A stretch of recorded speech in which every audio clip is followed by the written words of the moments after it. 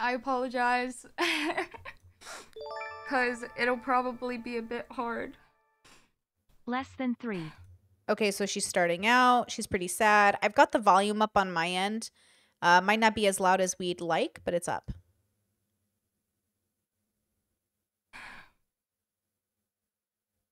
Okay, she's pretty overwhelmed. Okay, there's real tears coming down her face. She's really crying.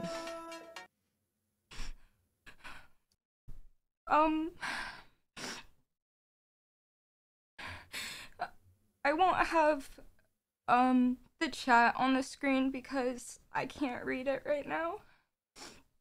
I also turned off all the alerts so I could talk. I'm sorry. I didn't think I would cry.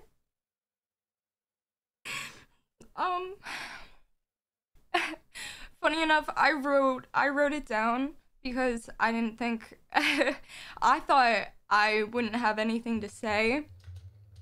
You know, I thought I'd freeze up when I went live, which I kind of have, but I didn't think I'd cry. I wrote down what I want to say on stream today. I hope that's okay. Because I get really anxious when talking about important things. Sure. And I don't want to missay anything. And I want to make sure that I'm saying everything I want to. And in order to do that, I wrote it down last night. Because I knew I would be like this. And I knew I wouldn't be able to talk properly. So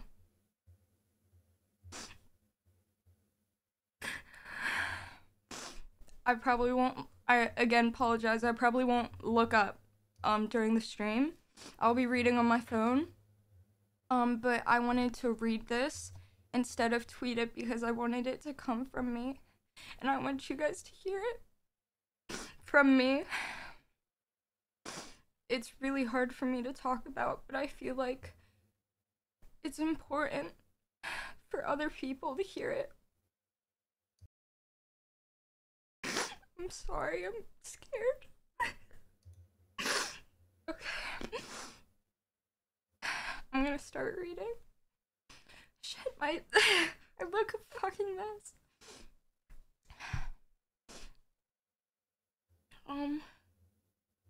Okay.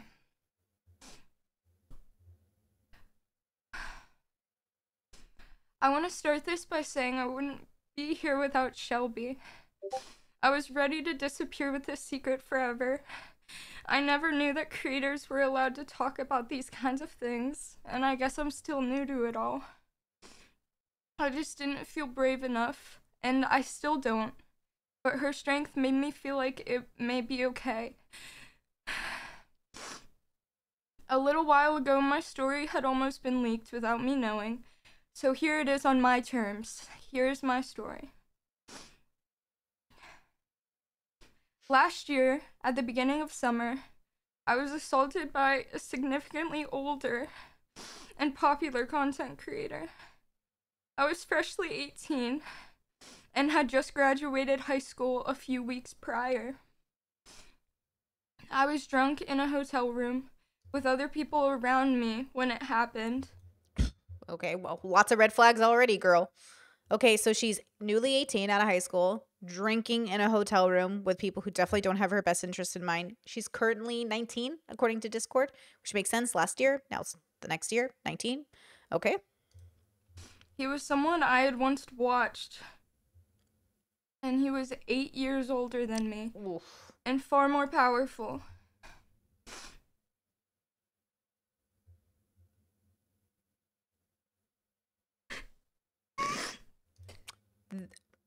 Call me a prude, but those age gap relationships, I'm telling you, when I see men in their 30s talking about like, oh, I date a girl who's 18, huge red flag to me. To Brittany. You don't have to share that opinion. Huge red flag to me. You know? I'm so proud of you and your bravery.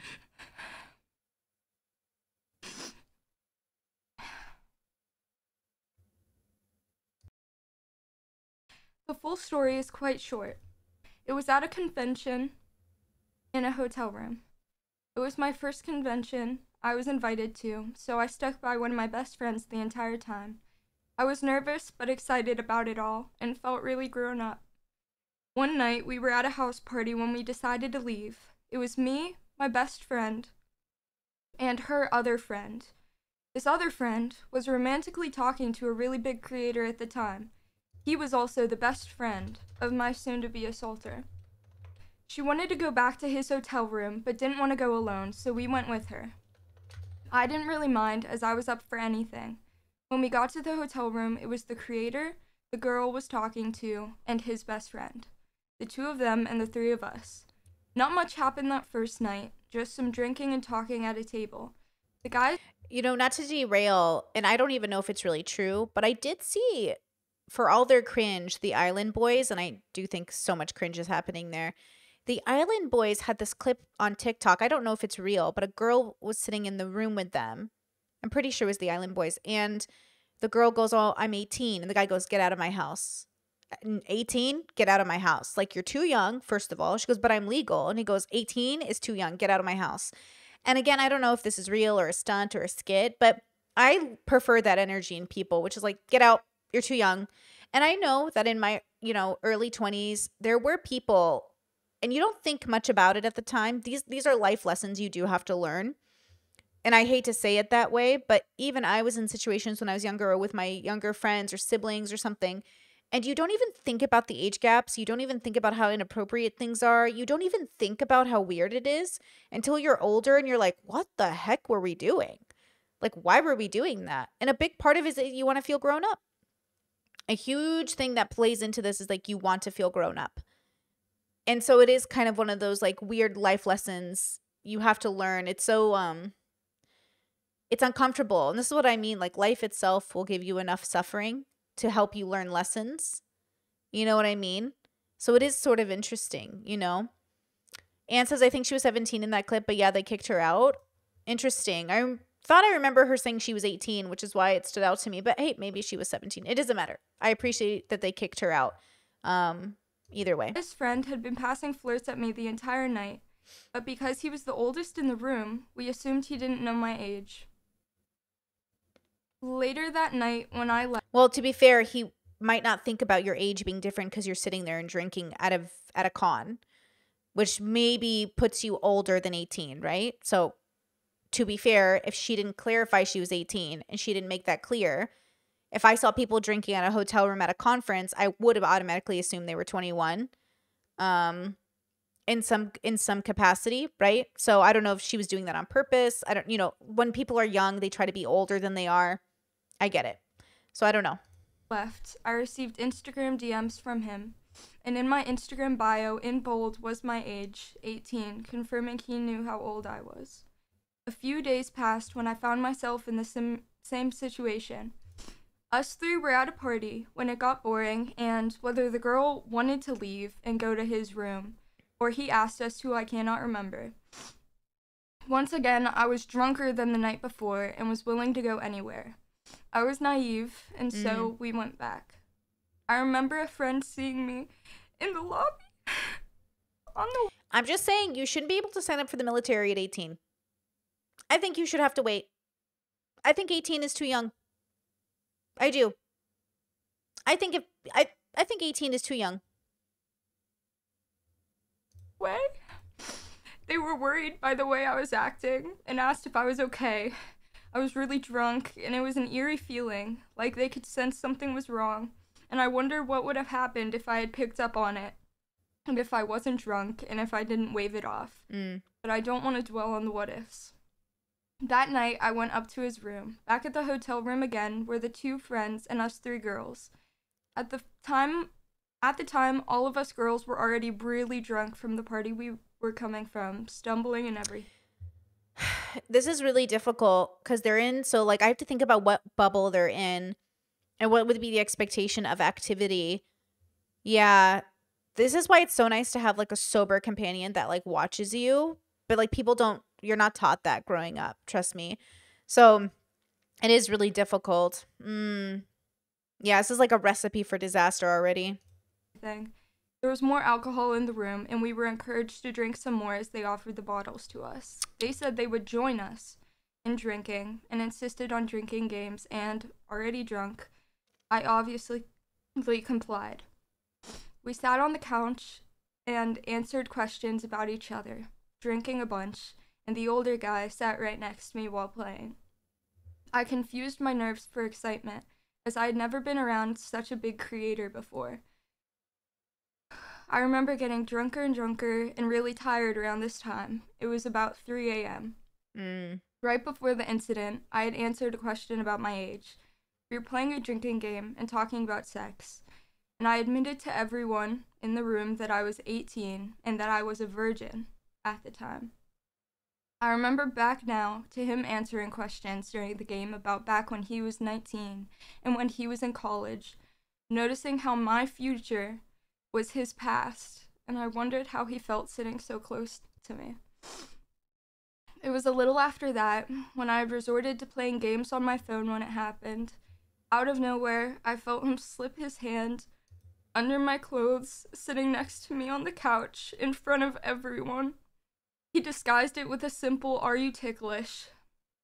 I coughed out a no, still staring at my phone.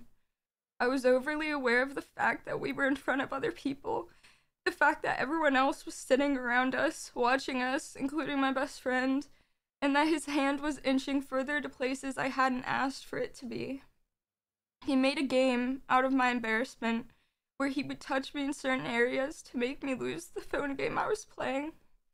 I was scared, and I felt sick, either from the alcohol or from his touch. It didn't matter because my mind was a blur.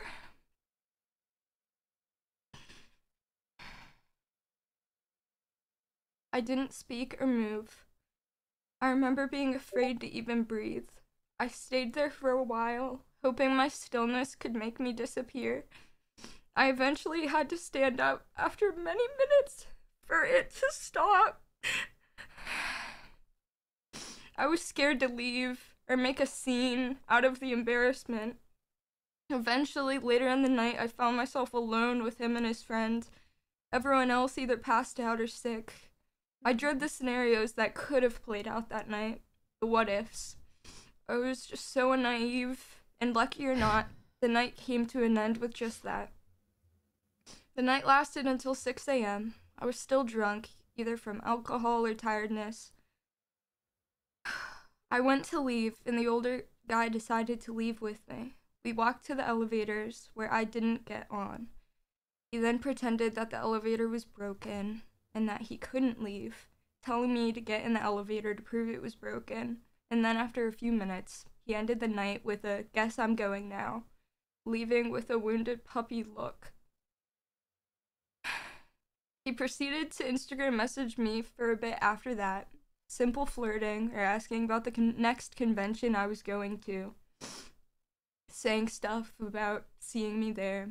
Simple messages ultimately filtered into nothing.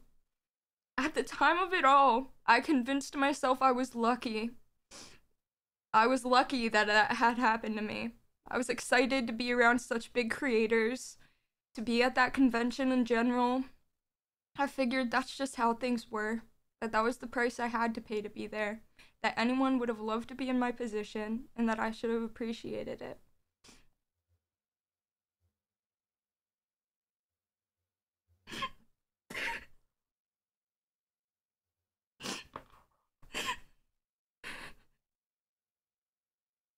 It was a first. That night, it was the first time anyone had ever touched me.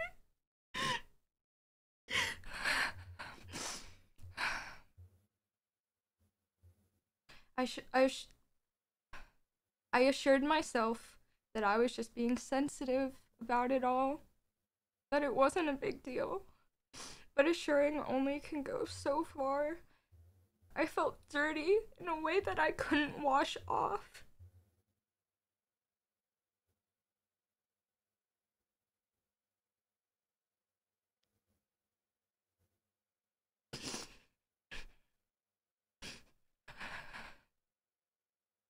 I couldn't help the way that my body reacted and flinched. part of me still wanted to feel cool about it all, to convince myself I was lucky so I didn't have to think about it.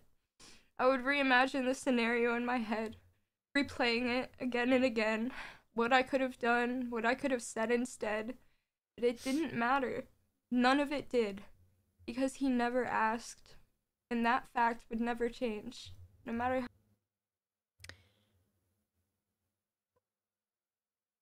Okay, I'm not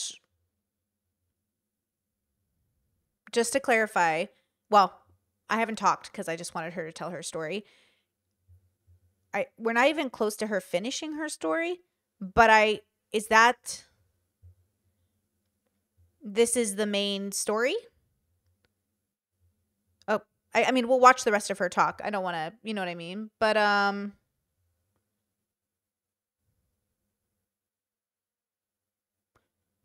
okay, interesting.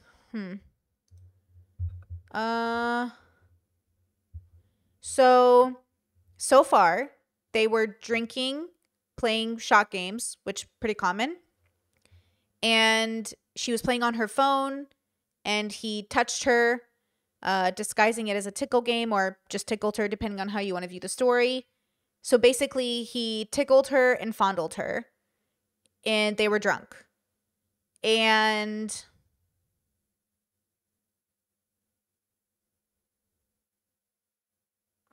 that's it, right? I just want to clarify that that's what it is so far. How hard I thought about it. I changed after that. I believed life wasn't fair. I was naive, and maybe sometimes to a fault, but I could only wish it lasted longer. I miss not knowing. I used to be kind.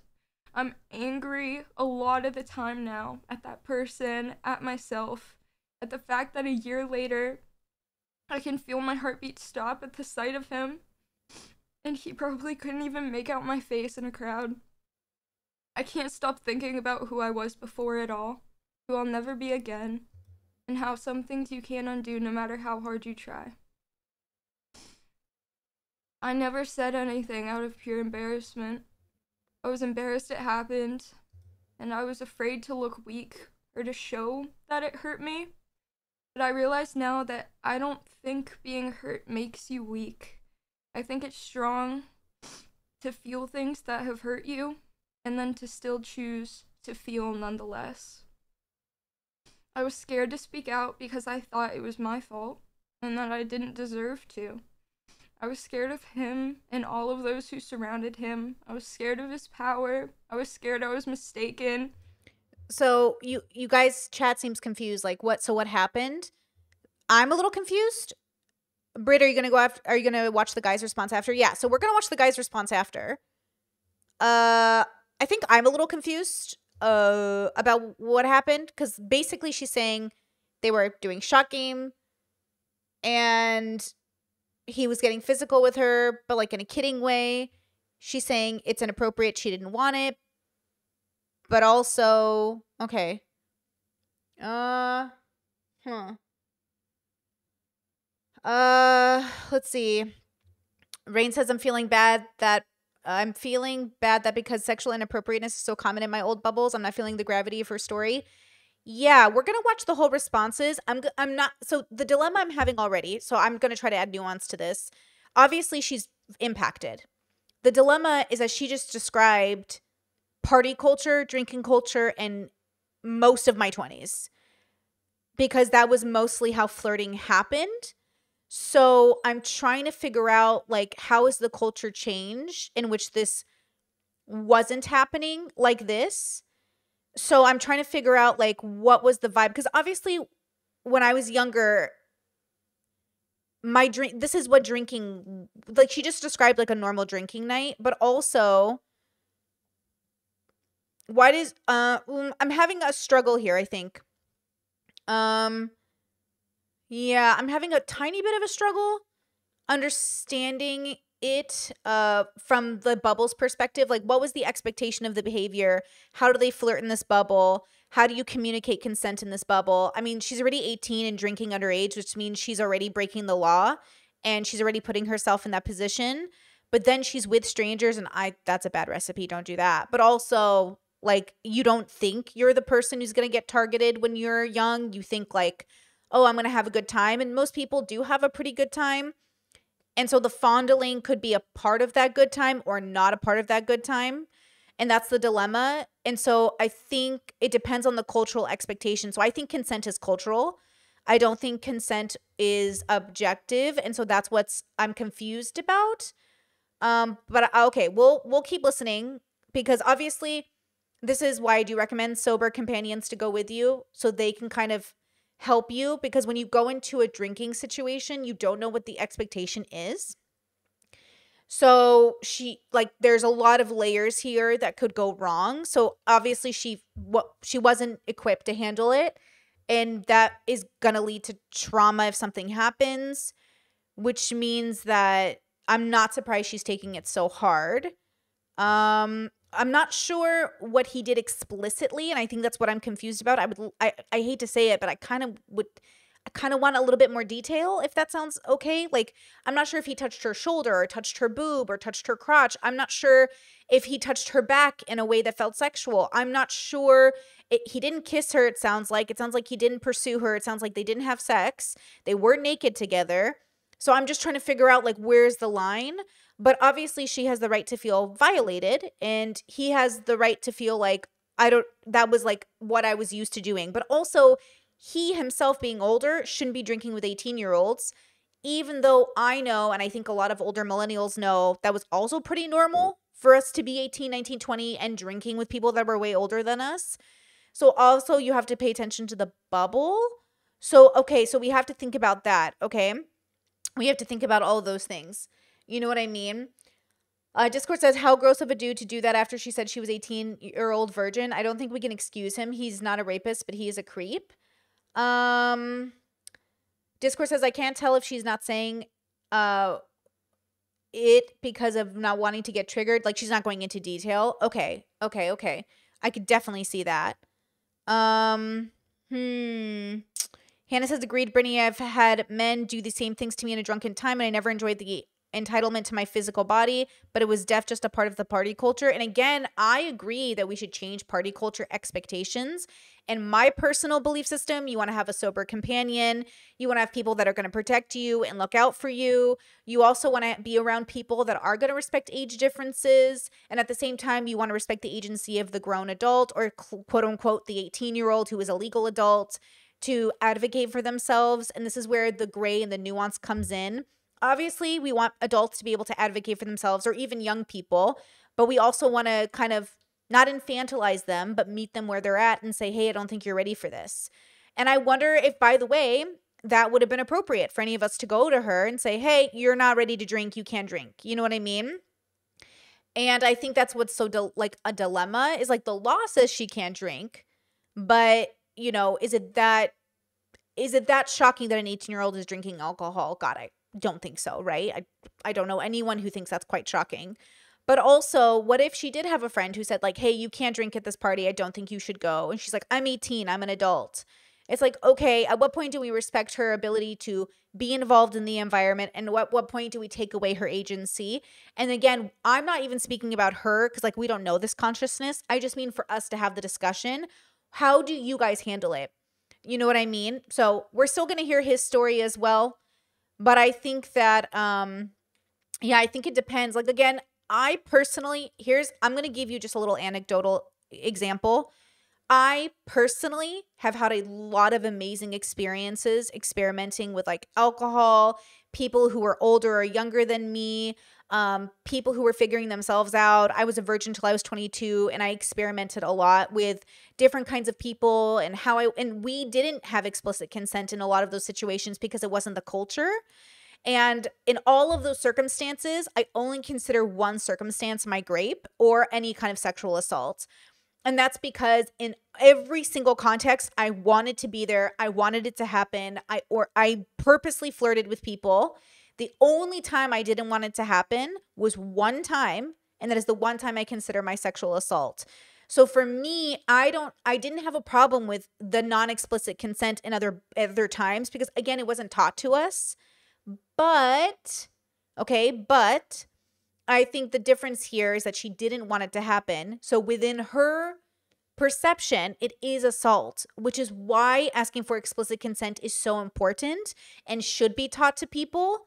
But of course, like, so many things have to happen before someone even knows to ask for explicit consent. So I want to value her experience as something like traumatic to her. Maiden says, sounded to me like he was fingering her. Do you guys think so? I don't know. I'm sorry. I'm so sorry. I'm going to make you guys listen to it again. Because I don't, you know what I mean? I don't know. You should always be explicit. I think, again, that's a tool not everybody has, and it's a tool not everybody wants. So as much as I think explicit consent is so important, it's not really what everyone is desiring in every bubble. So you have to decide, like, okay, I remember there were like these people that I knew, these women that I knew, and one of them wanted to do stuff with me, like BDSM stuff. And I was like, oh, I'd love to, but you have to be sober. And she was like, I don't want to be sober for it. I want to be drunk. And I was like, you can't be drunk. Like, we have to do it sober. And they're like, well, can we have sex drunk? I was like, we can have sex drunk once we're both sober and we consent to it. But this person was a little bit of an alcoholic. So I was like, you're never sober enough for me to engage with you. And it was one of those things where, like, she didn't get it, but she was a grown ass adult. You know, she had a good job. She has, she had enough that people would have just like gone. I couldn't do it personally. So, like, I didn't engage with her, but I can see why people would have engaged with her because she's not the first person I've seen in that situation say the same shit to me. So Morgan says most people don't do explicit consent, just saying, yeah, it's not a part of mainstream culture at all. It's just not. And so, again, even having the privilege of knowing explicit consent is sort of like a signal of what bubble you're in. Now, I want to rewind it. So hold on. We're at 14:37 right now. I just want to rewind it just to see if, she says it in a different way. You know what I mean? So let's see. Seeing me there.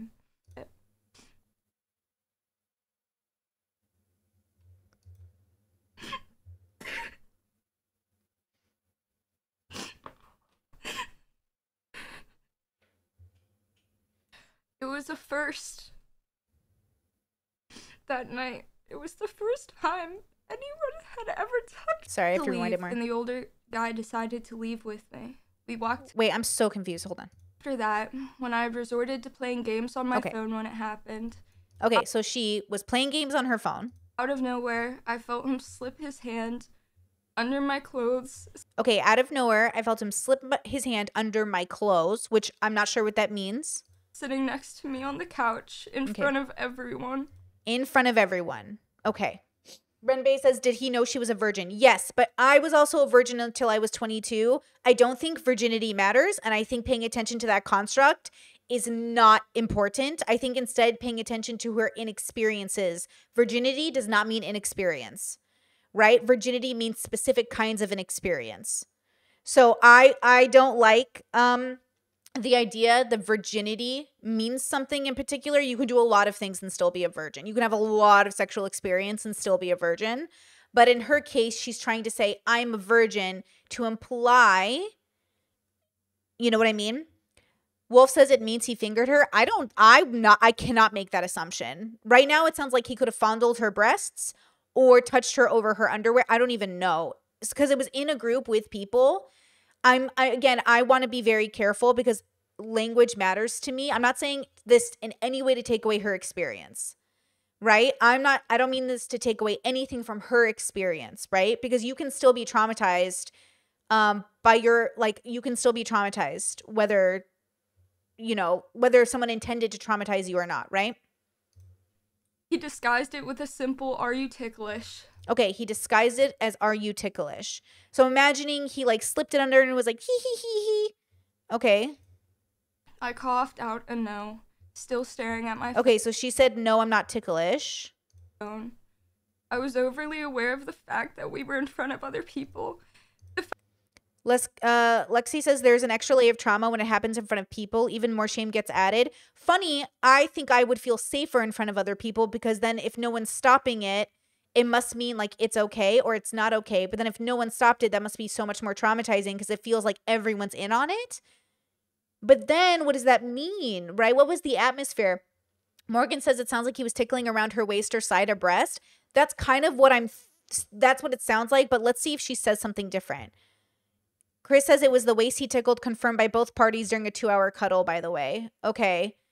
We're going to get into it. Let's see. The fact that everyone else was sitting around us, watching us, including my best friend. Okay, so even her best friend let it happen, which either means no one was reading it as an assault or consent violation, or they were all too drunk to know better, which means he's as much of a possible victim as she is. That's the question. If everyone is drunk, who's the victim? Are you mutually victimizing each other? So again, like this is the problem with like social cues, expectation of behavior, what is allowed, what is appropriate.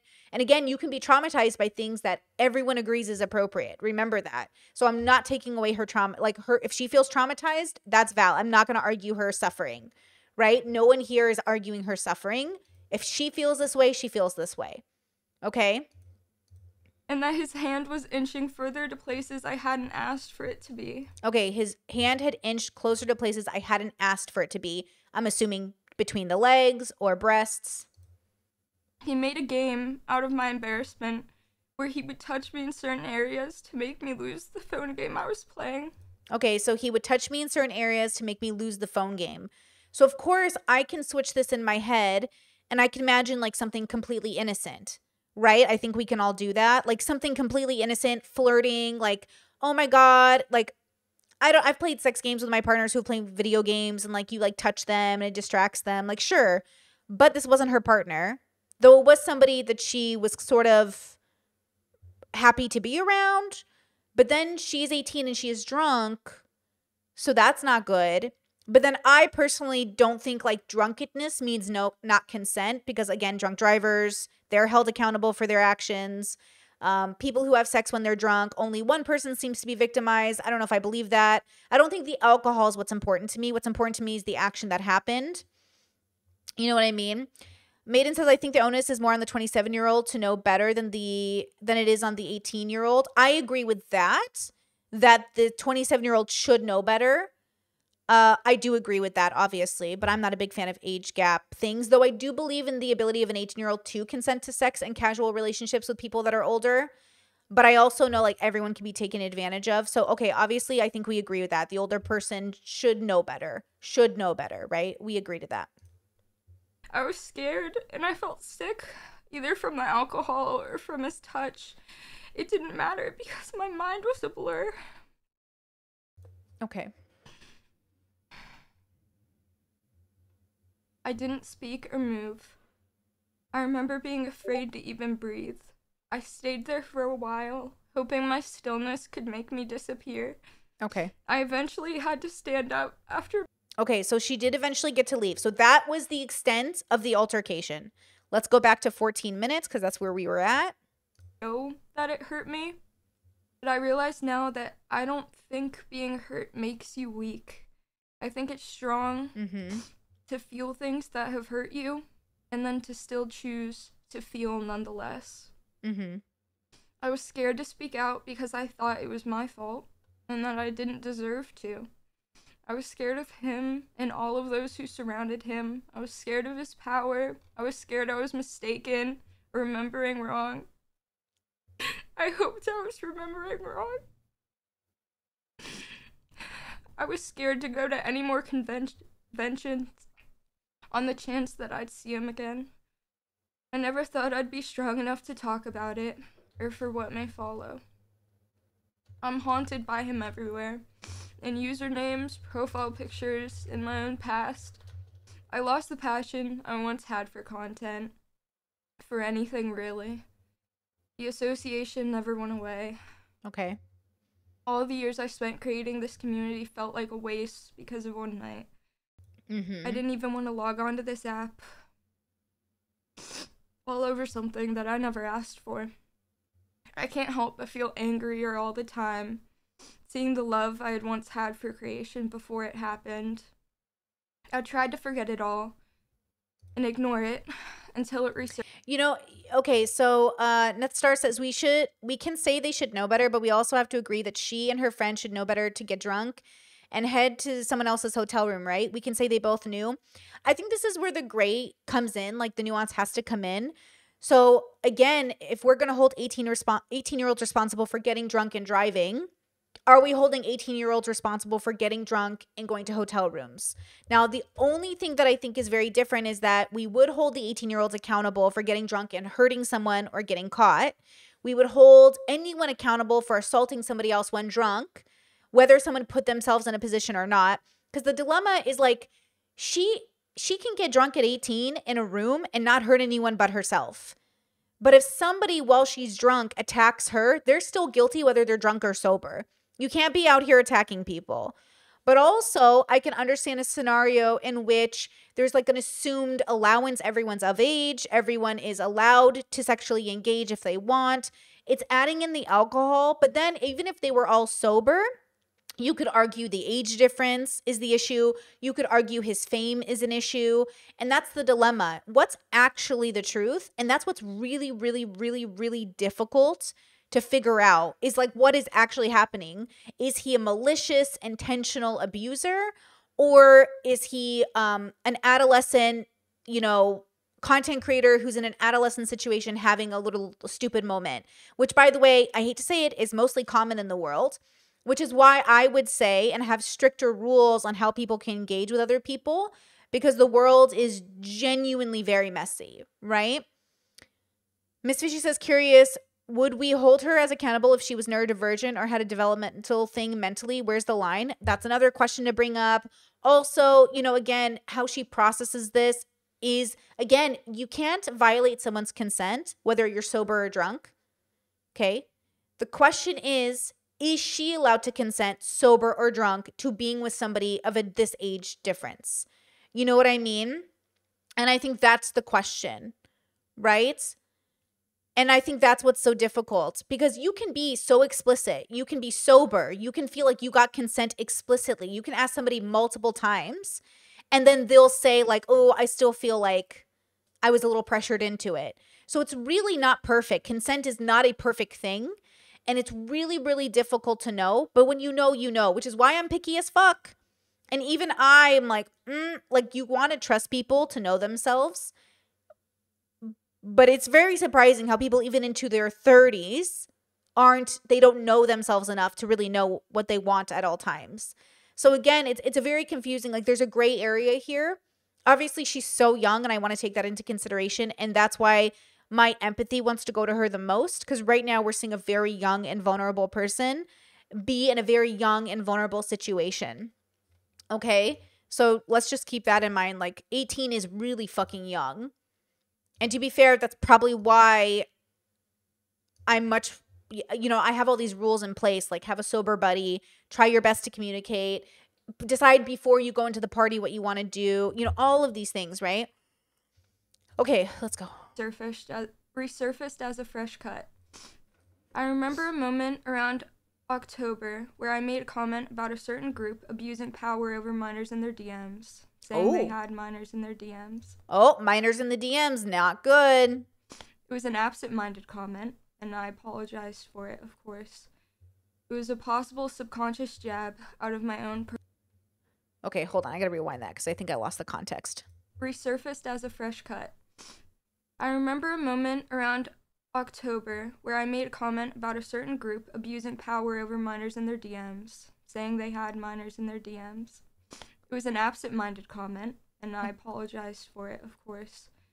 It was a possible subconscious jab out of my own personal resentment. My comments filled with people saying that I didn't care about grooming victims, and that I thought assault was a joke. And I remember sitting there, reading the comments, scrolling over and over again, heart beating faster. Over half of the comments had him as their profile picture. I think I'm a little lost here. She made a joke in reference. She's being very vague on purpose, I think probably for legal reasons. Okay. Lexi says to me, him knowing the age gap and still doing this is a red flag and makes it easier for me to believe his intentions weren't great. Might not be a rapist, but still sounds like a creep. I agree. But again, and I've had this conversation with so many people. Okay. I think age gap relationships are a red flag. I'm not saying you have the most malicious intent, but I'm saying something is wrong. If the person is under 30 and you are 10 years or so older, I think there's some room for questionability of why this is occurring. But I also know people who are in 20 age, age year gaps, or 10 or 15 or whatever it is, and they don't want me to infantilize them or meet them where they're at. They don't want me to say like, hey, you're kind of like not even 25. Like, should you be in this relationship? Maybe they do, maybe they don't. It's difficult. Every scenario is different. And then, of course, the people in the relationships, they feel like, hey, why are you like ruining this opportunity for me to connect with this person? I feel like I'm really connecting with them. And it's like, I see all these age gap relationships on TikTok, all these, again, only if the person's under 30. If you're over 30, like, figure it out, girl. Come on. But if you're under 30, my brain is like, what are you doing?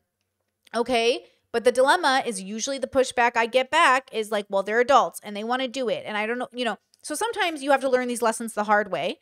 And then sometimes people have malicious intent. And then sometimes people are so traumatized, they're like infantilized or they're young. Like, I look at Leonardo DiCaprio and he's fucked up. He already has a lot of associations with predators in Hollywood. As a child, he has a tendency to date much younger women. I'm telling you, he's traumatized. But the thing is like, your trauma doesn't allow you, like, it doesn't give you an excuse to traumatize someone else. But then trauma bonding is a really unique experience that happens to people. And so that adds another layer into why these people gravitate towards each other as well, because it's an indication that they need somebody who understands their kind of trauma. You know what I mean? So again, like, you know what I mean, Jelly Bean? I just wanted to die. I was embarrassed of myself and I was angry. I also wonder how much like neurodivergency or isolation or trauma plays into people's life before they end up online, right? And I wondered if I could ever find peace.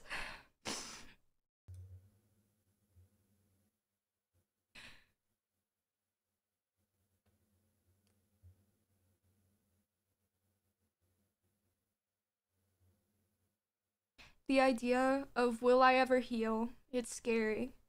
But I was tired of withholding my story to protect myself. I had spent so long convincing myself it was my fault, or that I was just a coward. I just wanted to disappear. But I didn't, because I realized that this is a problem bigger than me. It may sound dramatic, but it's how I felt for over a year. I feel everything very strongly, and I don't want that to change. It was a big deal to me, and I spent too much time downplaying my own experiences, and I still do. I'm still trying to realize that it's okay.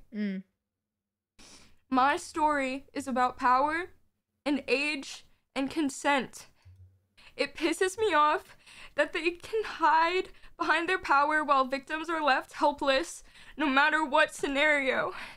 Is she making a claim that they're purposely targeting young girls? Because that would be interesting. Like, that would be something to pay attention to. Definitely if this group of guys or whoever it is specifically targeting younger girls to take advantage of them, that would be something, right? But they would have to be doing that. You know what I mean? It pisses me off that he thought he had the right to do what he did. That he did it even in my silence. So again, the scenario she laid out could be completely innocent. It really can. Or he's explicitly targeting women of young ages, getting them drunk or encouraging them to drink, and then moving forward with doing stuff. But now again, the way she described the situation is that he basically tickled her in an inappropriate manner, touching places that were inappropriate. She didn't go into much detail. So again, could be something that within reason 2 adults could consent to. Or if he's targeting women, getting them drunk and picking them young so they don't fight back, I think that definitely plays a role. So like, we're trying to figure out which scenario was it, right? And also, huge red flag for guys dating 18-year-olds, period. Like, if you're girl, she just graduated high school, like, leave these 18-year-olds alone, bros. Leave them alone, okay?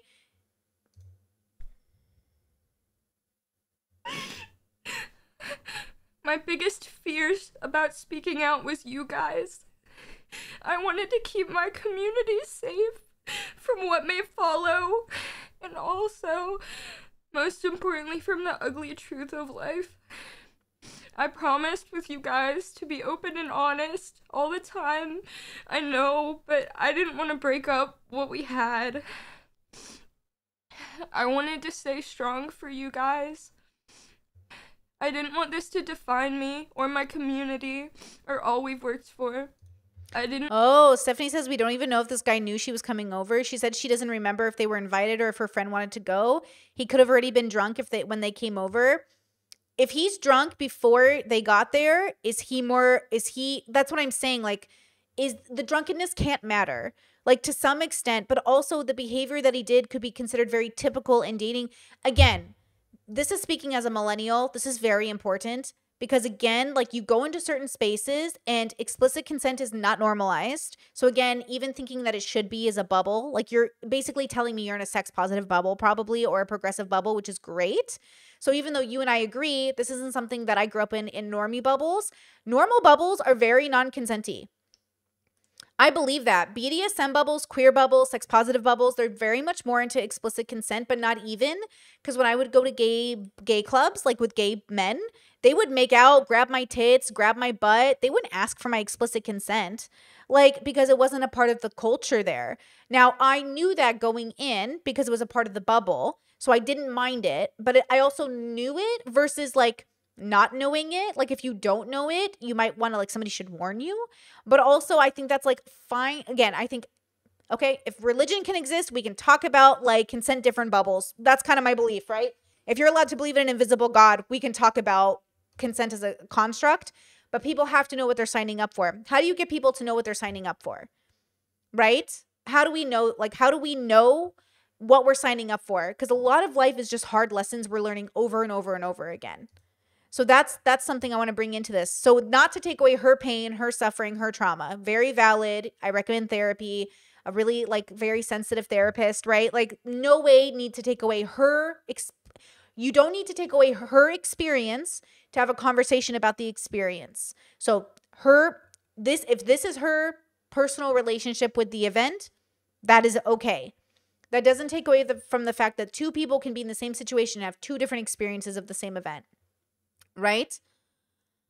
So again, we're going to watch his response after this because I think that would add more context, right? But okay, I don't want to take away her experience. Okay. Chris says, would you expect consent for a tickle on a waist during a 2-hour cuddle? Genuinely asking. It just depends. It depends on the situation. It depends if the tickle is considered an escalation. It depends on if you're taught that. And again, I haven't seen the 2-hour cuddle information. We're not done with the video yet. I haven't heard that part. So maybe that's in his video. I don't know. You know what I mean? We'll see. We'll see. I didn't want it to all be overshadowed by one event. But once again... Oh, and I do wonder if she's extra scared because she knows something about behind the scenes activity or some sort of issue with other people. Because otherwise, if this was just a one-off incident, she could just talk to him after and be like, hey, I didn't like the way you treated me. And moving forward, I don't want you to touch me like that. And then if he broke her consent after that, that would be a huge pattern of behavior. But initially, he could do this behavior without it technically being a violation in a malicious way.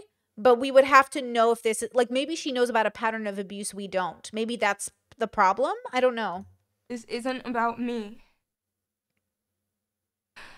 This isn't about drama. Okay. This is about everyone who's watching that is like me. This isn't about canceling. This is about real people's lives. I live this every night and every morning. With every touch I feel, I relive that room. See, something feels a little off here. Because I want to say this again, I don't know this consciousness.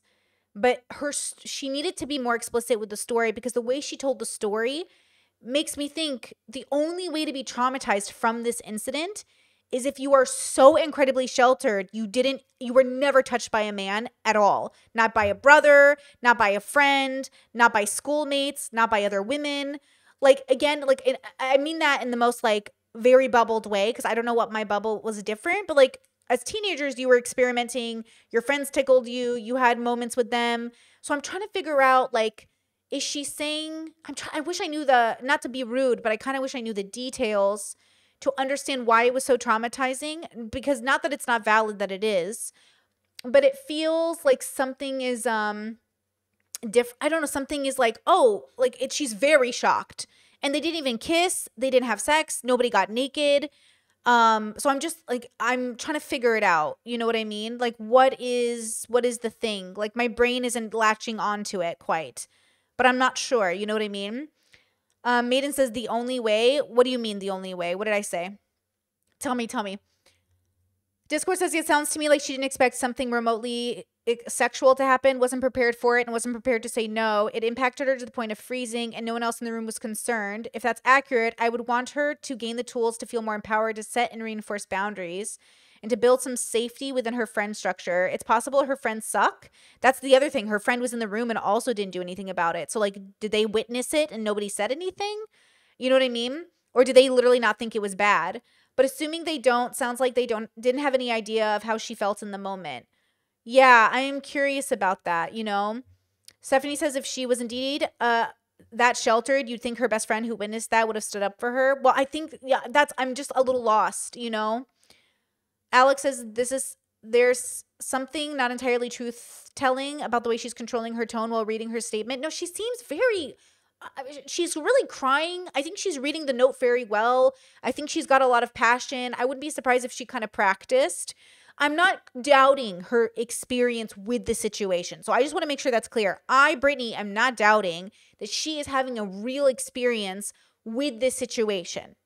The question is why, and what details are we missing to understand why it must have been so impactful, right? Because that's what I'm trying to figure out. Okay, so again, let's just like figure it out. I don't want it in any way. I don't want it to make it sound like I'm doubting her experience. Her suffering is valid. The question is, why did it happen? You know what I mean? Why is it happening? Because the event she described could cause that in the right kind of category of person. You know what I mean? Ripley says we aren't talking about the variable of culture, that in culture it's normalized for powerful men to be flirting with younger pretty women. That's true. Okay, that's true. Yeah. Okay, that's true. About Okay. connections. One of my best friends, Rue, and I have bonded over similar experiences. And I'm sure there's many others like us. Okay, so people came together, they talked about it. And this is, hey, I'm all about empowering other women and other men and people in victim situations, or people who are, you know, inadequate to like solo handle their own, you know what I mean? Like, get a sober buddy, get someone who can help you out of the situation, get someone who will call the cops for sure. But also, let's start with taking responsibility of not drinking with much older people in a hotel room. And again, this isn't to victim blame. This is to say ahead of time. So example, you're 18 years old, you've never done this. My recommendation is not to do it. Do not drink with people in situations where you do not have control of the situation or you know what's going to happen, because people don't give a fuck about you and they're not going to care about your feelings. So I would take the more preemptive approach. I hope she uses this as an opportunity to tell other people not to drink underage, you know, under the age of 21, with people they don't know in hotel rooms where they don't have control. Because genuinely, and this isn't about victim blaming her, this is about saying, what do we do the next time? Well, the next time, don't trust strangers to have your best interest in mind, because they're not going to. If you live in a good community with high trust, cool. But to be honest with you, like, I don't. From my own lived experience, like, I'm snobby as fuck now about who I'm drunk around. I'm lucky enough to be surrounded by friends who support me. Without them, I wouldn't be half as strong, and I wouldn't be here saying all this. You don't have to believe me or my story. I mean, I believe you. The story is very believable. So the story is believable. I don't think anyone here needs to doubt her story. It definitely probably happened. The question is, what does it mean that it happened? That's the question. As I know the truth, and so does he. He knows. And I have creators and friends that also know, and some who were there. This is about realizations.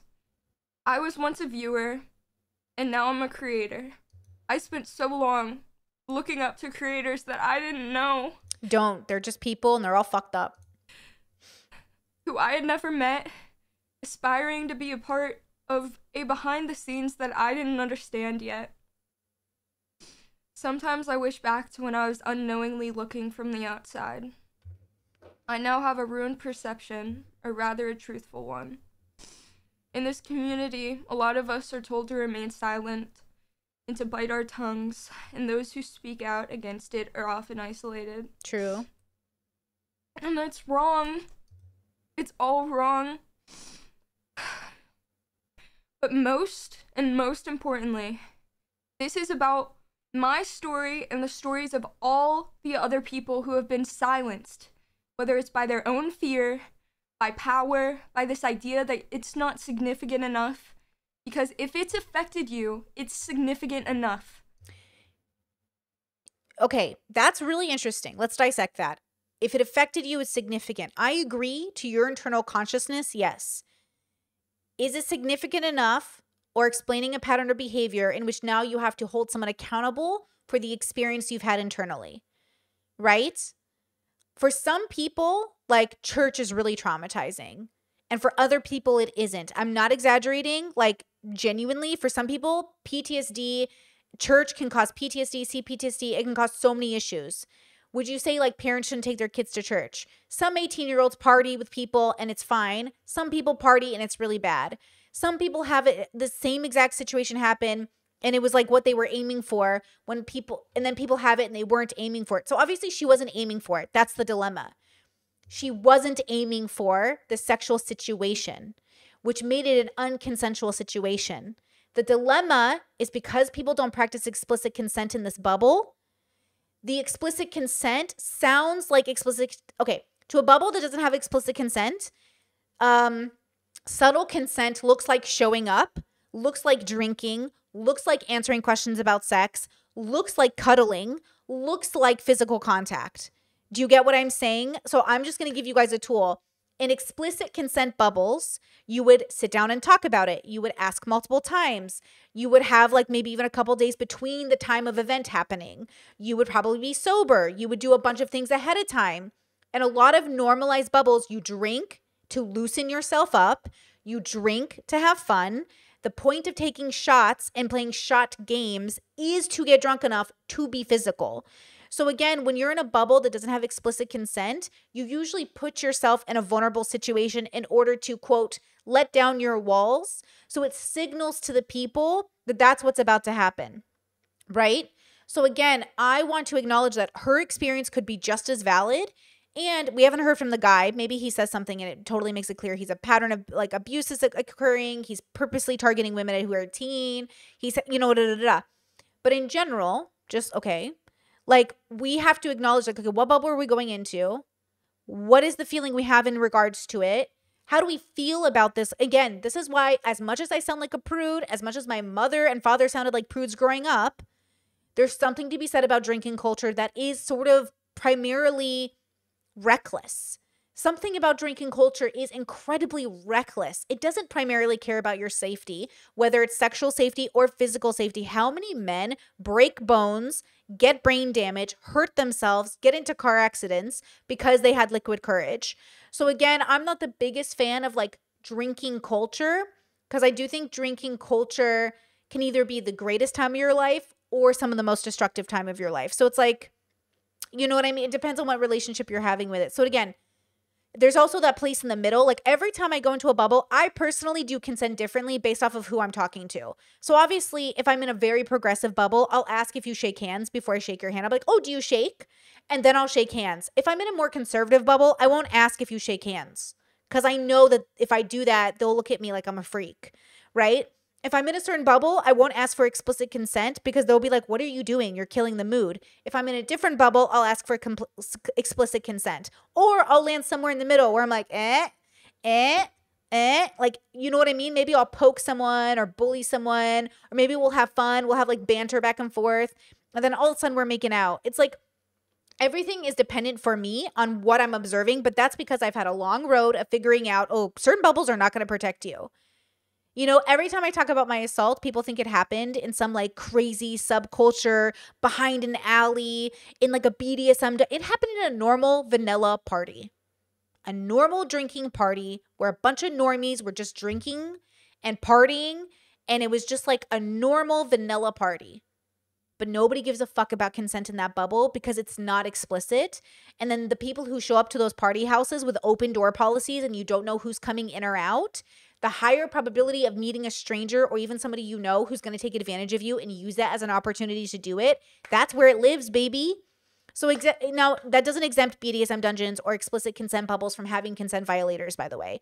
Even in explicit consent bubbles, there are going to be rapists. Even explicit consent bubbles will have predators. That is the truth. So you think, oh my God, we have explicit consent. It's going to work out great. Everything's perfect. Predators just get smarter. They adapt. This is also about all the asexual people out there who are surrounded by a world where you're wanted for your body. I grew tired of not being able to speak out about my own story. And if it wasn't for Shelby, I never realized If it wasn't for Shelby, I never would have realized. Silence was bringing me everything except peace. My silence is bringing me everything except peace. Now, here's a really tough question. When do we talk about people's patterns of behavior? Because I got stories about every YouTuber you love right now who's got a horrible toxic pattern of behavior, but most of them are out with it. Most people know, they just don't think about it. Like, I guarantee you, like I say all the time, don't date these men, don't hang out with these women, don't involve yourself. And the world goes, you're such a prude, Brittany. I want to be liked by them. Okay, go.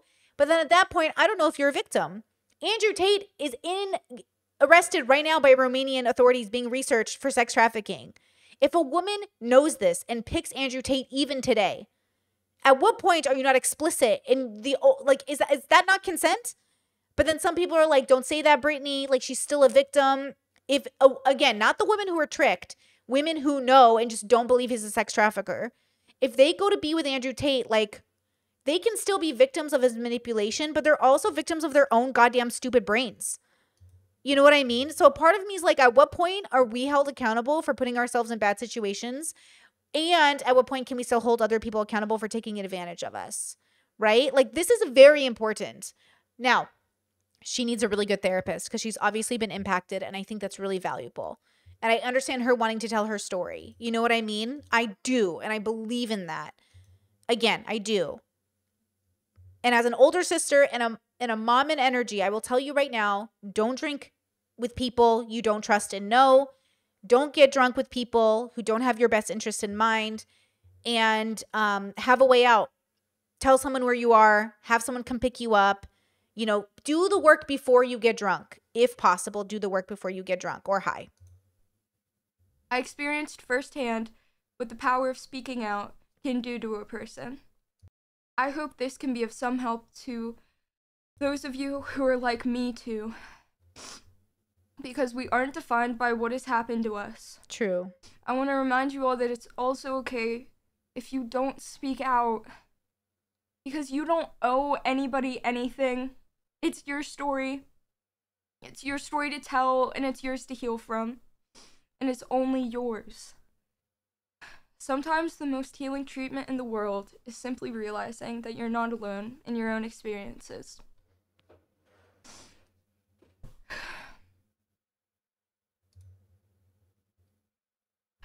To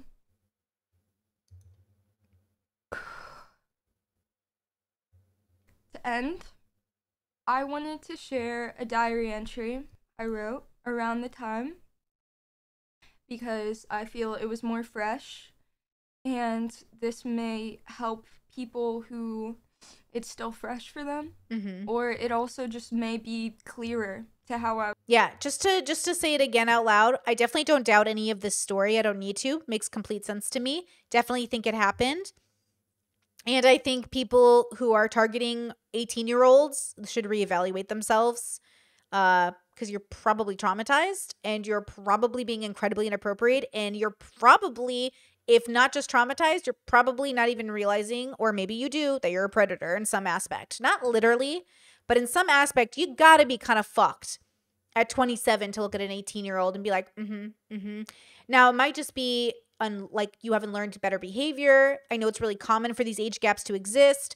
I see guys every day on TikTok literally being like, I'm 36, I would date an 18-year-old. I think you're all fucking traumatized or fucked up.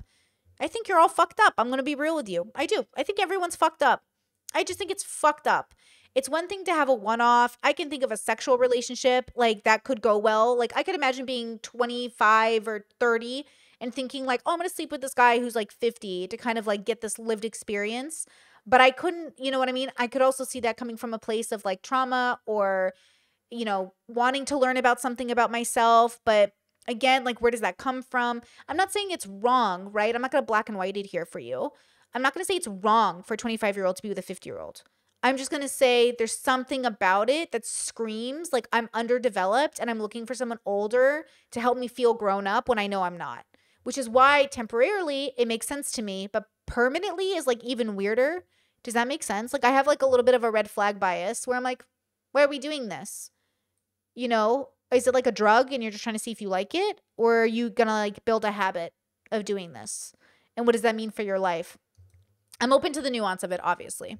I was feeling because I wrote it in my diary, obviously. This isn't really poetic. It's not poetic at all, actually. It's quite ugly. Around half a year ago, I was sexually assaulted by someone 8 years older than me. A black and gray striped long sleeve, Nike shorts, a Calvin Klein sports bra. Okay, so she feels like it was assault. So I think that's really important. That's interesting, yeah. Yeah, I could see somebody else not counting it as assault, but it's interesting that she did, and I think that's like a valid perspective of her processing it that way. Because again, she didn't go in to be sexual. She didn't want it. She wasn't interested in him. From her perspective, again, we'll hear his side to make sure we're not messing anything up. But so she is calling it full-on assault. Like, that's what I was wearing. That outfit, it stained on me. They knew that I was freshly 18, and they also she's reading a journal entry from the night. That's what she's doing right now. Knew I was very drunk. I second-guessed myself all the time, remembering back. Was he drunk too when he slipped his hand under my shirt in front of everyone in the room? Was it this drunkenness that whispered to me as an unwelcomed warmth that prickled along my neck?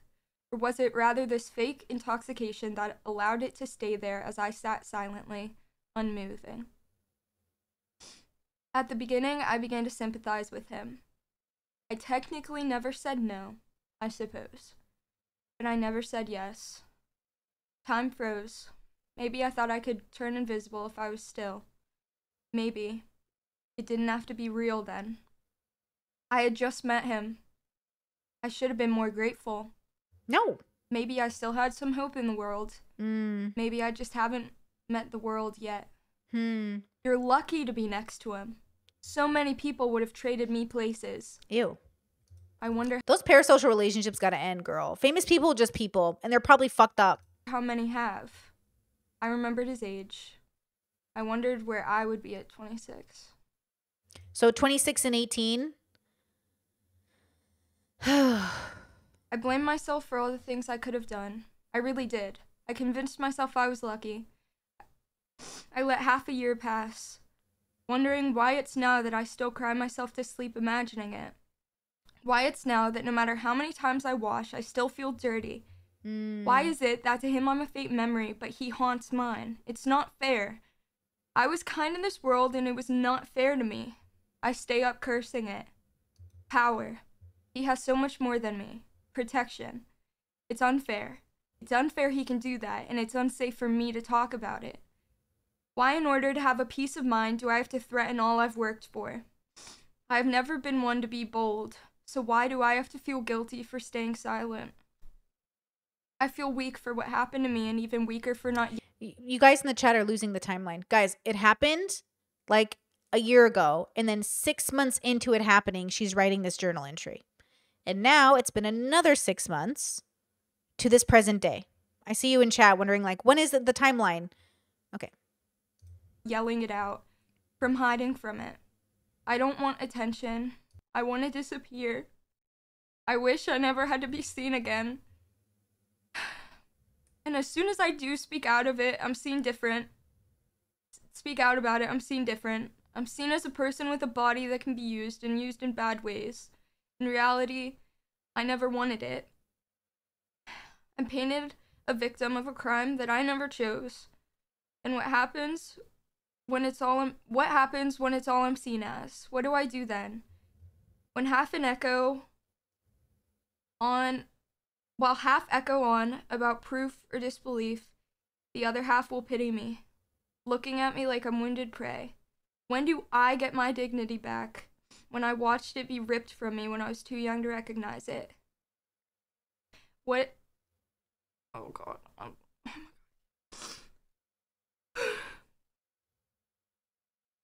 I don't want to be the brave one, but I will. What are consequences to someone who... This is so young, huh? Like, there's something so young about this setup. It's really interesting. I don't blame her. She is really young, right? So it's interesting. Like, she's so young. I wonder if her and her friends feel really overwhelmed, right? And they feel like they're really doing something really necessary. They probably are. Like, these YouTube guys are fucked up, man. Story after story after story. So many of these YouTube people are so fucked up. So many of these guys, like Colleen Ballinger, all these people, obviously there's like a lot of toxicity, right? And so it is really difficult. Yeah, Starville says she probably looked up to the guy and she was disappointed. Maybe that is why it hit her so hard. Yeah. Manta says, I don't see this as a huge deal, but everyone's different, I guess. Well, it isn't, like, obviously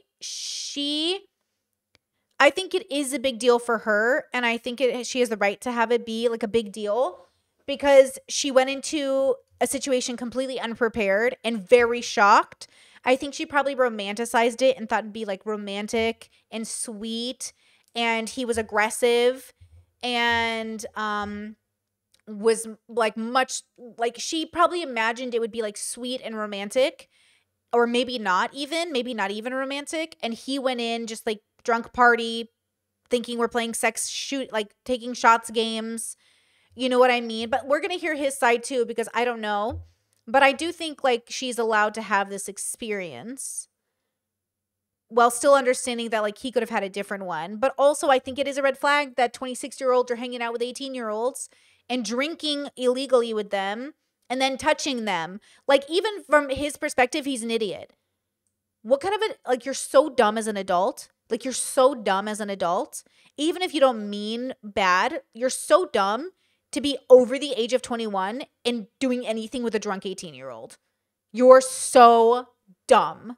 You're so fucking stupid. And so in my opinion, like, if you're that dumb, a part of me thinks you might be a predator because like some of the predators I hear about are so dumb. Like, I kind of wonder if that coincides with like predators honestly is intellect. I kind of think so sometimes. You know what I mean? Like, how dumb are you? Like, you're a YouTuber with like, you are a public person and you're taking a risk on just for your reputation alone, just for legality alone. You're so dumb that you're doing illegal things with illegal. What are you doing? Like, just to protect his reputation in general. You know what I mean? Feels so weird that he wouldn't be smart enough, like, not to get involved. You know, don't get involved. She can't even legally drink. Why are you getting drunk with her? And then you're touching her? Bro, you're willing to risk it all. Stupid. Who has no conscience. I'll never find the peace. I can't get it out of my head. Will I learn to live with the pain I faced? Discord says, I was going to say this is purity culture written all over. Do you think she came from purity culture and that's why it's even harder on her? She might be. What if she's like a Catholic or a Mormon or something? What if she like literally has never even kissed a guy? You know what I mean? How does one accept peace on their own terms? Is one defined by what's been done to them? Is this also, if he provided the alcohol, he absolutely broke a law, right? Did he provide the alcohol to the people under 21? He's absolutely at fault. So like, that's the other thing, right? Who provided the alcohol? a forgiving world? Because I hope it's not. I hope for every touch unasked for and every person belonging to that touch rots in this world unforgiven. I'm very angry and I don't want to be an angry person. I can't help but feel like it changed me and I had no control over it, and I get angry again and I try to be kind and believe in a kind world, but a lot of it feels cruel. Mantis says then she shouldn't be drinking and going to hotel rooms. Right. But that doesn't. Okay, so two things can be true at once. Yes, she shouldn't be drinking and going to hotel rooms, and she can be assaulted. Like getting drunk and going to a hotel room does not make it okay for people to rape you. Yes? It doesn't make it okay for people to assault you. Yes? I just want to say that out loud.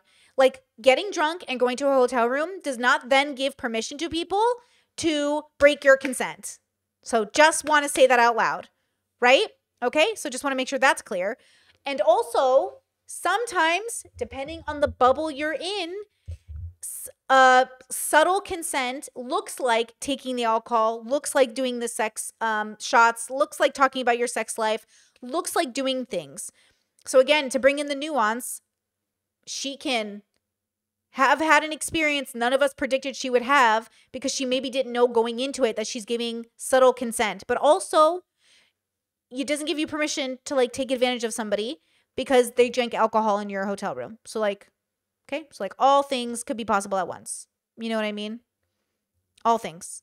Mantis says, I agree. I just don't see what happened as clear as a consent violation. Well, it's a consent violation, but it also could be a mistake consent violation. So it could be a consent violation that he didn't intend to be a consent violation. It could be both things. People can violate my consent constantly when they touch my hair without my consent. I've had YouTubers do this. I've had old people do this. People are always touching me. I didn't consent to do it, but I'm not going to call the police on you either because I'm going to lecture you and then you're going to stop the pattern of behavior or I will get annoyed with you. So people break people's consent constantly. The question is, did it warrant sort of backlash for the violation of consent? Does she need to make a video about it? Does she need to talk about it? Is she seeing a pattern of power behavior? Is he doing this to other people? Is he often supplying alcohol to people under 21 to play flirty games with them? Because in that case, oh, my man should go down. My kindness never brought me strength. Not now. Not even anger can. I'm always losing and I don't find it fair. How something can eat away at me this long. Why can I forget everything but that moment no matter how hard I try? I get mad at myself for making a big deal about it, but it was. I guess I can't change how things affect me. And I wonder why. I wonder why every touch is a bad one. I wonder if the world's so kind, why can't I experience its kindness? I wonder if I'll experience anything soft like that. I'm embarrassed. I'm tired. That's it. Which it was a lot of what I already said. But at least in that moment, it was more fresh.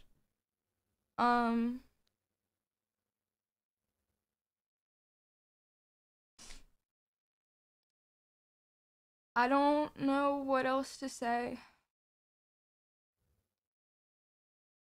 I don't know what I'm gonna do after this. I didn't really think it through that much, but I knew it was important.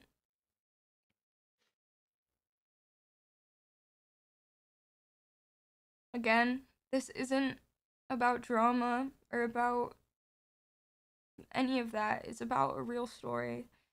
It's about everyone like me who was silenced, who is still silenced.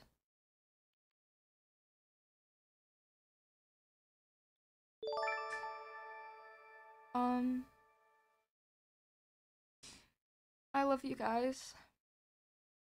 I hope you guys stay safe. I hope nothing bad happens to you guys. I might be gone for a little bit, but I don't want this to stop me. Because it's just something that happened to me. That's it. And yeah.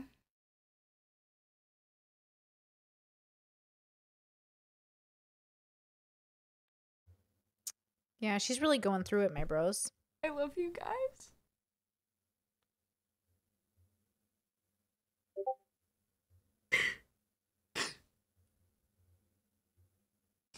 I think I'm gonna go.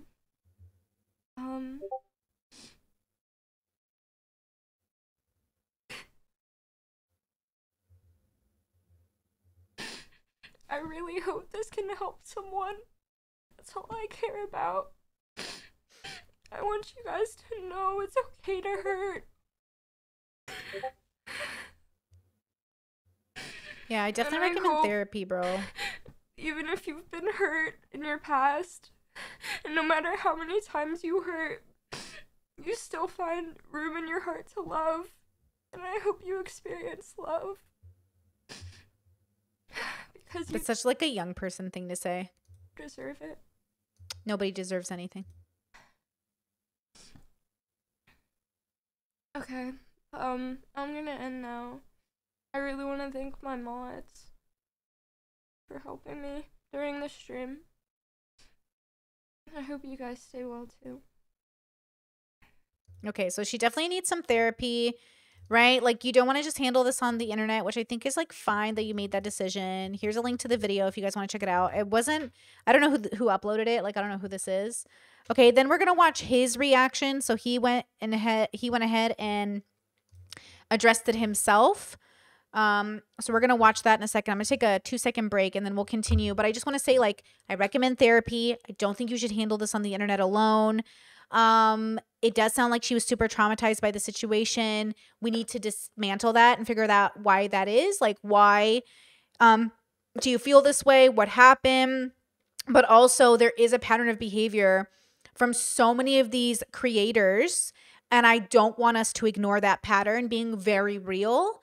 And I think it's quite interesting how young she is. I think that plays a huge role. And remember, again, as your older sister / mom, let me just remind you not to give people under the age of 21 alcohol and then do sexual things with them.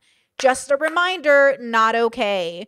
Okay? If you're gonna do that, you better be sure as fuck that everybody is consenting, because that's 2 whammy issues there. Okay? And again, as somebody who's given advice to lots of people in my life, they're still gonna do it. And I know you're still gonna do it. You're still gonna fucking drink and drive. You're still gonna fucking do all your stupid shit because you're young. But don't do it. But of course, I know you're gonna do it. So saying don't do it is not gonna make you not do it. But that's the problem. I know you're gonna do it anyway, girl. Because you don't believe, oh, Brittany's a prude and Brittany's silly and Brittany doesn't. Fine. But also, okay? Okay? Don't just be thoughtful about your own safety. But you can't even do that. And that's the red flag. The red flag is like, you don't even care about your own safety. Of course, you don't care about other people's. All right, I'll be right back.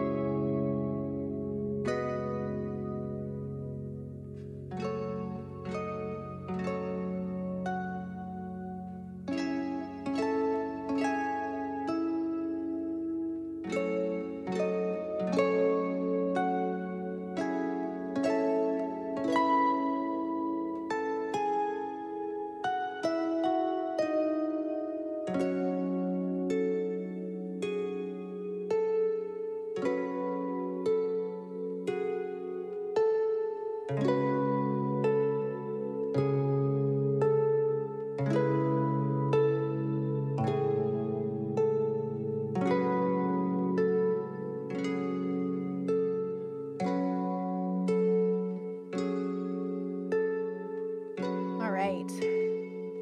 right, I'm back.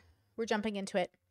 We're jumping into it. Okay, so now we're jumping onto a channel. This channel is GeorgeNotFound. This is his channel. It's called GeorgeNotFound Streams. 1 million followers on just his streams. I assume he streams on Twitch, maybe? Yeah, it looks like he streams on Twitch. So I'm going to put his link in the chat so you guys can check out the video if you'd like. So this is his rebuttal to the allegations posted yesterday, March 11th. Let's see what he says about the situation. Hey guys, I want to start off this stream by saying that this stream is completely demonetized. I've turned off ads. I've turned off donations. However, I cannot turn off subs, but just don't sub. But regardless, any sub money that is generated during the stream, I will donate to charity. In the stream, I'm going to be talking about some very serious topics, including assault, abuse, and things of sexual nature. So if any of these are triggering topics for you, I've never seen him. I don't know these people. This isn't my side of the internet. I'm assuming because I'm in my 30s and these people look like they're very young. He's over the age. He's 27 currently.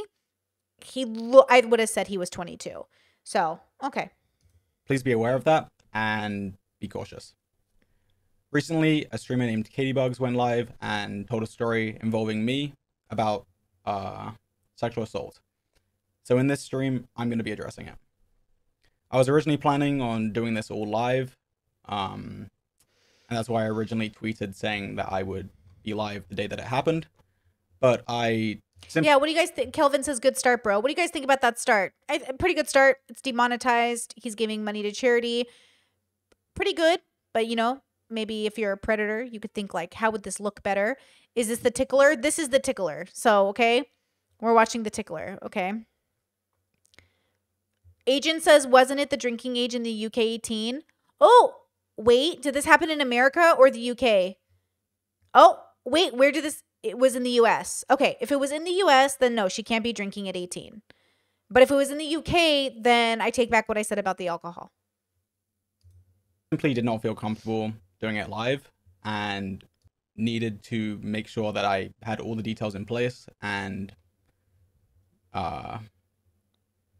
just wanted to make sure it was all perfect as it happened. So today I sat down, talked straight into this camera, laid out all my thoughts, and then essentially just edited out the blank spaces where I was sitting here thinking about what to say, and then also added some screenshots for context. Ooh, Sierra says he gives me where's my hug vibes. Red flag. Where's my hug vibes? Red flag. People who are entitled to your physical form. Not that I'm not saying he has that vibe, but I'm saying he has a douchebag. Like, this is a douchebag vibe already, like the aesthetic. You know what I mean? But okay, douchebags aren't necessarily predators. They're just douchebags. Text. And I'm going to be playing that video now. Okay, so he pre-recorded a video. He's going to show it to us. I'm going to be telling the whole story, so it might not seem like everything is completely relevant, but I do need to tell the whole story for it to make sense and to fully inform you guys. So please watch the video in its entirety before forming opinions, as this is very important. Okay. Finally, before I play the video, do not send hate to Katie.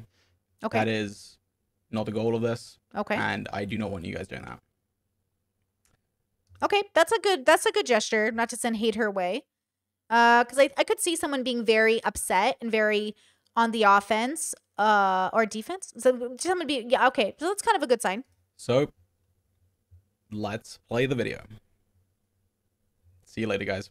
Okay, so this is my side of the story of the 2 times that I ever interacted with Caitibugzz in real life. Okay, 2 times. So the first time that I met her, it was in Dream's hotel room at VidCon. To give context about Dream's hotel room, I thought it might be VidCon. Dream's hotel room? Why are these 18-year-olds being invited into bigger content? room. Essentially, Isn't Dream old? And Dream had an issue with minors as well. Not that it was like super predatory necessarily. I don't know. I didn't cover the Dream stuff, so I don't know. But I think she was like 17 or something, right? it was a bigger room than average. It's not just a bed in a room like a typical hotel room is.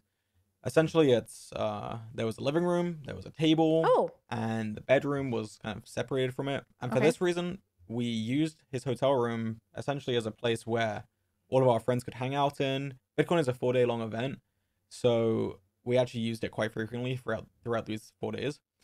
And we had creators, friends in and out of this room throughout the whole event. Now, the first night that I actually met Katie, I was with Dream in his hotel room, and Dream was in a group chat with 5 other people. These 5 people included Caitibugzz, her best friend, and 3 other of her friends. Okay. Now, these 5 people, they were at an official VidCon after party, and they wanted Dream to go meet up with them and hang out with them. okay. But Dream actually didn't want to hang out with them, and the Smart. reason is because at the time he was wearing his Dream mask a lot, and he felt uncomfortable wearing it because it's a whole mask on your face. So he just didn't want to go to the party particularly. He even suggested that they shouldn't come because he was assuming that they were having more fun where they were. They Oh, reassured him that Wait. We have receipts. What if Ghosty and Katie come back with me too? Maybe I don't know what my friends are up to. I'm still at Corn Dogs with some friendos, but leaving shortly. Want to play the game from last night? It might just be the 4 of us for a bit at least. We'll make it fun. I don't want to take them away from the party. Okay. because he was assuming that they were having more fun where they were. They reassured him that that wasn't the case. They were bored and they wanted to. Are Ghost and Katie having fun? Not really. Would you be okay if we came over? They want him to come. So now these 5 people are trying to come to the hotel, but the problem with that is to get into the hotel, you need to have a VidCon creator badge. Right. And only 2 of the people in the group chat actually had this badge. That was Katie and her best friend. So Okay. eventually what happened is Katie and 2 of her other friends came to Dream's hotel room. This was my first time actually meeting them in real life. I didn't even know who they were before meeting them. And then we essentially just were playing drinking games in the hotel room. We were just having fun, talking with each other. Nothing crazy in particular. Now, Okay. one thing Katie said retrospectively, looking back at the scenario, is that I was flirting with her throughout the night and that she was uncomfortable with this because of our age difference. At the time, she was 18 and I was 26. She actually assumed I didn't know her age because she had never said it. But then later, I had actually DM'd her on Instagram.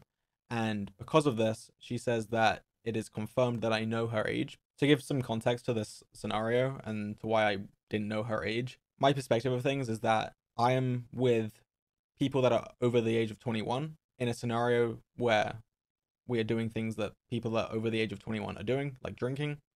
And also the people that came from an event where they had very heavy security. This was an official VidCon after party. And with previous VidCon after parties, I even had problems getting into these events. There was one time where they didn't let me in because they couldn't confirm the legitimacy of my UK ID. They said they weren't trained to look at foreign IDs. So they didn't even let me in despite me being 26 at the time. And also since Katie's stream, I've gone back and reviewed texts from the time. And there was actually a picture where it was shown that they had this 21 plus wristband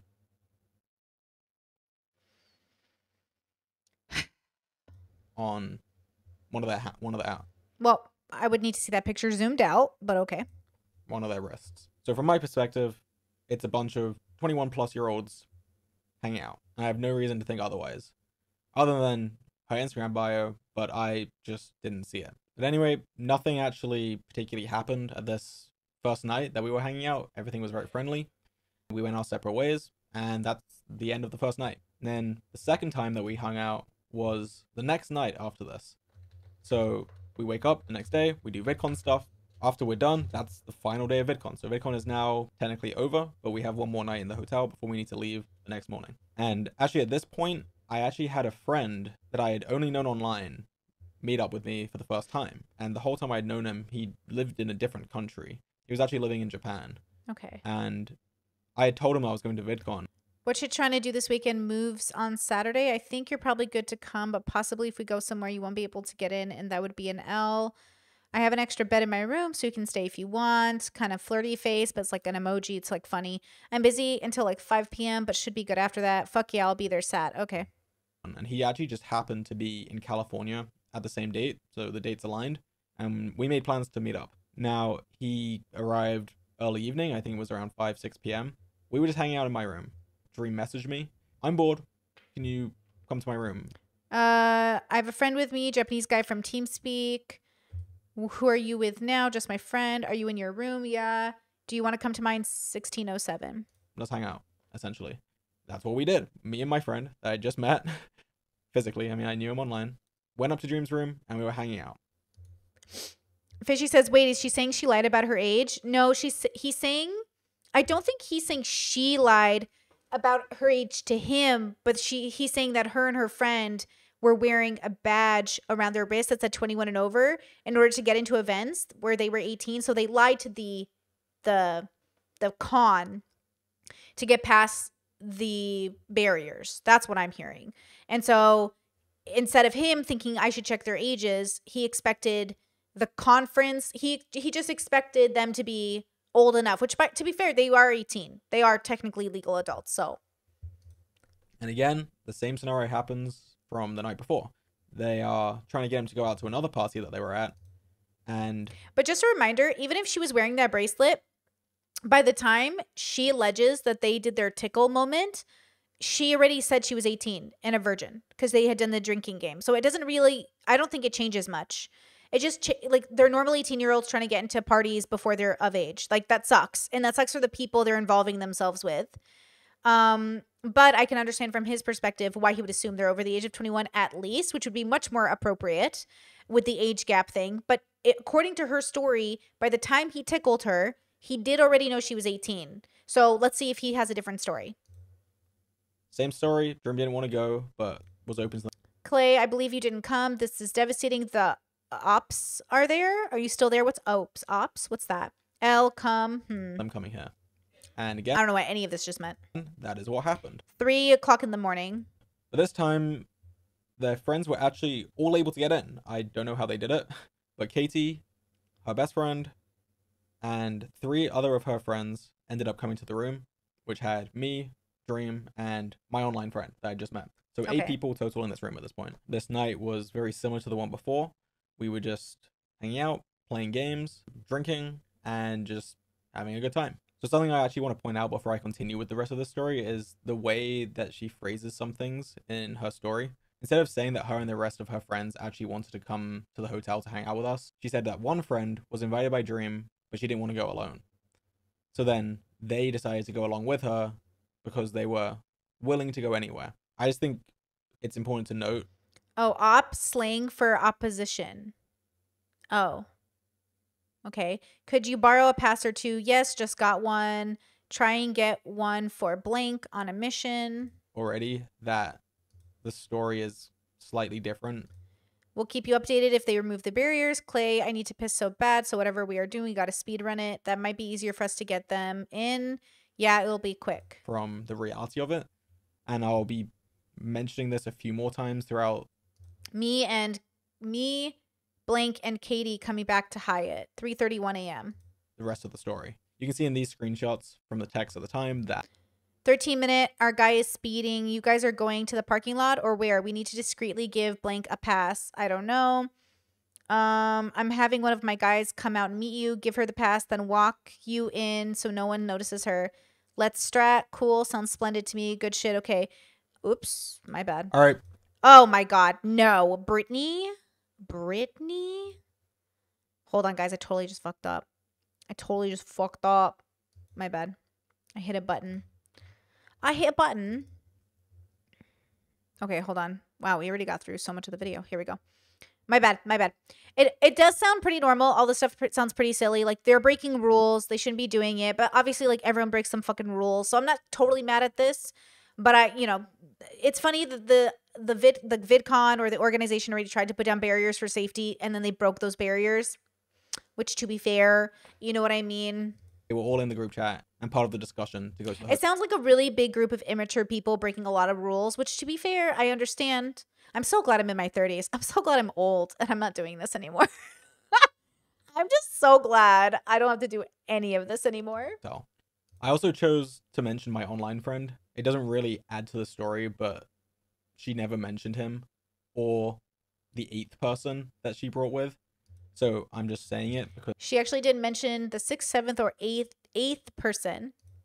that's how it happened, and I want to make sure the story is straight. Another thing that she talks about is how we insisted that she drinks more and that we insisted on playing drinking games when this isn't the case. Again, they had already been drinking at this party before they arrived to the hotel room, and they had also been the ones that were asking to play the drinking games. So instead of us insisting that we play it, they were actually the ones that were asking us. And you can Interesting. Okay, so he's saying that they came pre-drunk and wanted to play drinking games with them. see that in the screenshots here. They had actually texted Clay, what was that app you were using for most likely to game? For the most likely to game? It's my secret app that you can only access on my phone with me, you know? Wow, shut the fuck up. I'll find it. Okay, we're going to the hotel right now to steal your phone, you fuck. Okay. Most likely to game app. Okay. multiple times, specifically wanting to play this drinking game Want to play that game from last night? that we had played the night before. And at this point, I was pretty drunk, and so was basically everyone in this So everyone's drunk. room. It was the last night of VidCon. VidCon's a pretty stressful time, and honestly, a lot of people are happy when it's over. Not that they didn't like it, but it's just a stressful event. There's a lot that you have to do, and when it's over, you're just happy and you want to celebrate. So at this point, we then moved to the couch. There was a couch in the room, and I sit next to Katie. She also says, looking back on the scenario, that she confused her nerves for excitement when I sit next to her. But again, at this moment in time, everything was friendly. Nothing sexual had happened. I'm just literally sitting next to her on the couch. And during this, she was laughing, smiling. She gave no indication that she was uncomfortable with me sitting this close to her. She also mentions that she was thinking about my age and that I was a lot older than her. Again, she was 18 and I was 26 at the time. And again, to clarify, I actually didn't know how old she was, despite her claiming that I did, just because it was in her bio. And it was clear to anyone there that she was not uncomfortable with me sitting next to her. And eventually, two of the people that came to the hotel room left. So then it was just down to me, Dream, my online friend, Katie, Katie's best friend, and a 6th mutual friend. Next, she says, this is a quote, resorted to playing games on her phone to avoid the awkward situation. Now, I just don't see how this is the case. She's implying that she is using her phone to essentially escape, such an awkward scenario that she's in. But that's just not how it happened. And this is why. She brought up the phone game as kind of a point. The game was honestly the central point of the interaction at this part of the night. It was a very social thing. She was passing the phone around. We were all playing the game and bantering about it, just having fun with the game. So I don't see how she resorted to it and was using it in that context. She wasn't being awkward at all. There was no sense of uncomfortability from her. She was laughing and playing with everyone. And yeah, I'm not really sure why she phrased it like this. We actually continued to send each other high score updates even weeks after the event. To add further context to this moment, we were all actually sitting on the couch that was in the hotel. What are high school updates? Did he say high school updates? I'm sorry, I gotta rewind that. Why she phrased it like this. We actually continued to send each other high score updates even What's that? What's high school updates? What's that? weeks after the event. To add further context to this moment, we were all actually sitting on the couch that was in the hotel room playing this game on her phone. And during this, me and Katie were at the far end of the couch and we were cuddling together. We had been cuddling for, I'd say, around an hour at this point, playing the game. Okay, cuddling for an hour. I want to say this out loud. So cuddling is a very contextual decision. It could be sexual or non-sexual. Girls cuddle all the time, boys cuddle all the time. Doesn't mean it's sexual. So I think that's important. Oh, they were sharing high scores, not high schools. Okay, thank you. High score updates. Got it. Okay, thank you. So cuddling to me doesn't insinuate anything. It could be neutral. It could not be. It depends on the bubble they're in. So in some bubbles, cuddling is like an invitation. It's signaling, I want you to touch me. I want to do more with you. I want to do this with you. In some bubbles, cuddling is very neutral. It doesn't mean anything. It just means we're comfortable with each other and we want to be like next to each other. I mean, obviously, cuddling, you cuddle with your children, you cuddle with your parents. Like, cuddling could be we're sitting next to each other on the couch, or cuddling could mean we're spooning each other naked. So I'm assuming they mean cuddling like in a normal way, like sitting next to each other on the couch, shoulder to shoulder, which is very different. You can do that with lots of people in your life and not have it be sexual. But if they're spooning, if she's pressing her butt into his crotch, if, there's something, all of that could mean different things. So again, I don't know what cuddling means in this context. I don't know what people mean. I would need to know like what kind of cuddling. What's the context? What's the vibe? They're already drinking. They're already playing like sex games on the phone or like talking about asking questions, right? She said that in her video that they asked about that. Well, let's keep going. Let's see. Walking and just having fun. And for clarity, I had my hand around her waist above her clothes. So with Okay, I had my hand around her waist above her clothes. Okay, so so a little bit more intimate cuddling. Because, like, that's, to me, more intimate cuddling. Unless it's, like, very gay neutral. Statement where she's saying that she's resorting to playing games on her phone, I just don't really understand it. And I think that the picture that she's painting is really dark, when in reality, she seemed very happy with the situation, was having a good time. I also want to address Ooh, interesting. War, I'm gonna call you War. I think someone who hasn't had that much sexual experience might not view it sexually. I would argue the opposite. I would think somebody who hasn't had a lot of sexual experience would assume cuddling is sexual. But you think it means that they wouldn't view it sexually? I think it's the opposite, because if you're not sexually experienced and you've never touched someone, them just holding your hand like a like a South Korean drama could feel like, oh my God, like, whoa, we're touching hands. So I would argue that she probably thought it was really like intimate, because if, she's painting her virginity as also something else. So, okay, there's two kinds of virgins in this scenario. The experienced virgin and the non-experienced virgin. If she's a non-experienced virgin, then I would say cuddling would feel very sexual or like intense. But if she's an experienced virgin, then like cuddling wouldn't feel probably like anything. Fact that she claimed that would confirm that I know her age. She said that she had answered a question about her age during a drinking game, and we were talking about sex, and that she admitted to everyone in the room that she was 18 and a virgin at the time. I just don't remember this happening. I mean, they were drunk. They probably wouldn't remember it happening. That's the thing, is like, just a reminder that if her being drunk makes her vulnerable, then him being drunk has to make him vulnerable. I think it's contextual, personally, in Brittany's opinion. I don't think like it's black and white. I don't think all people who drunk are as victimized by it, and then all people, like, I just think to black and white it and just say like, if you're drunk, you can't consent means he's drunk, he can't consent. I don't think you can take that away from him. Now, if you want to take it away from him and say like her being drunk is more vulnerable, I don't know that that's true. I don't know how this plays out. I don't know, because that's, what I mean? So all I know is many people are drunk in a room together. So honestly, they're probably all going to victimize each other, or it's all going to be a good time. But again, I think it's contextual. Some people have good and bad relationships to alcohol. Some people have different variations. Some people drink more than others. Some people are more lightweights, Saying this to just pretend like it didn't happen. I'm not saying it didn't happen. I did not hear it happen. We're not just all sitting down and not moving. It's it's a chaotic environment. I could have been getting a drink. I could have been talking to someone else. I just did not know that was said. Another quote from her stream I want to address. She says, "There was more alcohol in the room and we were encouraged to drink some more as they offered the bottles to us. They said they would join us in drinking and insisted on drinking games. They had already been drinking before they arrived. They were drunk." And the way this is phrased, it makes us out to look like we're kind of preying on them and like forcing them to drink when they didn't want to, when that's not the case. And as I mentioned earlier, they were even the ones asking to play the drinking games via the texts before they had even arrived. So then, this is when her most important claim happens. I'm just going to read the quote. She says, "Out of nowhere, I felt him slip his hand under my clothes, sitting next to me on the couch, in front of everyone. He disguised it with a simple, 'Are you ticklish?' I coughed out a no, and still staring at my phone, I was overly aware of the fact that we were in front of other people. The fact that everyone else was sitting around us, watching us, including my best friend, and that his hand was inching further to places I hadn't asked it to be. Again, as I mentioned before, we had previously been cuddling on this couch for around an hour, but I did place my hand on her waist under her shirt.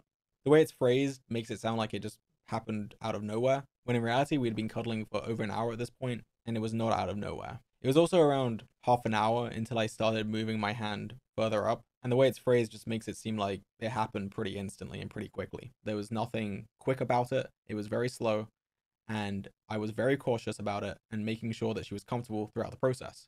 Me and Katie were very touchy, very cuddly, and very slowly got more intimate. I've always been overly cautious with consent, and this is not just because I'm a creator. I've been like this since before I was a creator, and I think that's just the way I am and just the way it should be. Nothing came out of nowhere. Everything progressed very slowly throughout the night. And also, before I continue, I want to make it clear that the furthest anything ever got was under the shirt touching and cuddling. Now, obviously, people don't typically ask if everything is okay, even such as touching someone's waist under their shirt before they do it. But in this case, I was extremely slow, and she was engaging with me the entire time, laughing, cuddling with me, and even playfully fighting me for the game that we were playing. Again, the quote that she said, he disguised it with a simple, "Are you ticklish?" I coughed out a no. She's implying that it's with malicious intent, and that she coughed out a no would also imply that I should be able to tell that she was uncomfortable with it. She says later, he made a game out of my embarrassment where he would touch me in certain areas to make me lose the game I was playing. Now, I actually remember this quite vividly. I remember she was playing the game, and there were parts where it would be very easy to lose if you were distracted. And she's right, I did do that. There were points where she was playing the game, and she was at a point where it was easy for her to mess up, and I would, for example, tickle her or like squeeze her, and when I did this, she would laugh, she would turn around and smile at me, or she would play fight with me because I had just made her lose the game. She also says how, quote, I didn't speak or move. I remember being afraid to even breathe. I stayed there Interesting. for a while, hoping my stillness could make me disappear. Now, to reiterate, anytime that I did this, it was met with her either smiling, laughing, play fighting with me, and there was no reason for me to believe that she was uncomfortable with it. She was not moving. She was not speaking. Of course, I don't believe that silence is consent. I just want to make sure that it is abundantly clear. She was visibly and physically responding well to everything that we were doing.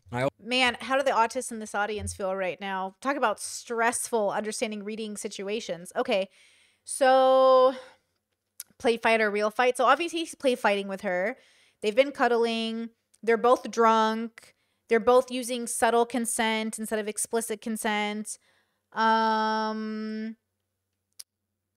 Yeah, it sounds like a mistake of reading social cues from both of them. Like, I'm confused on her part why she was cuddling with someone she had no intention of going further with.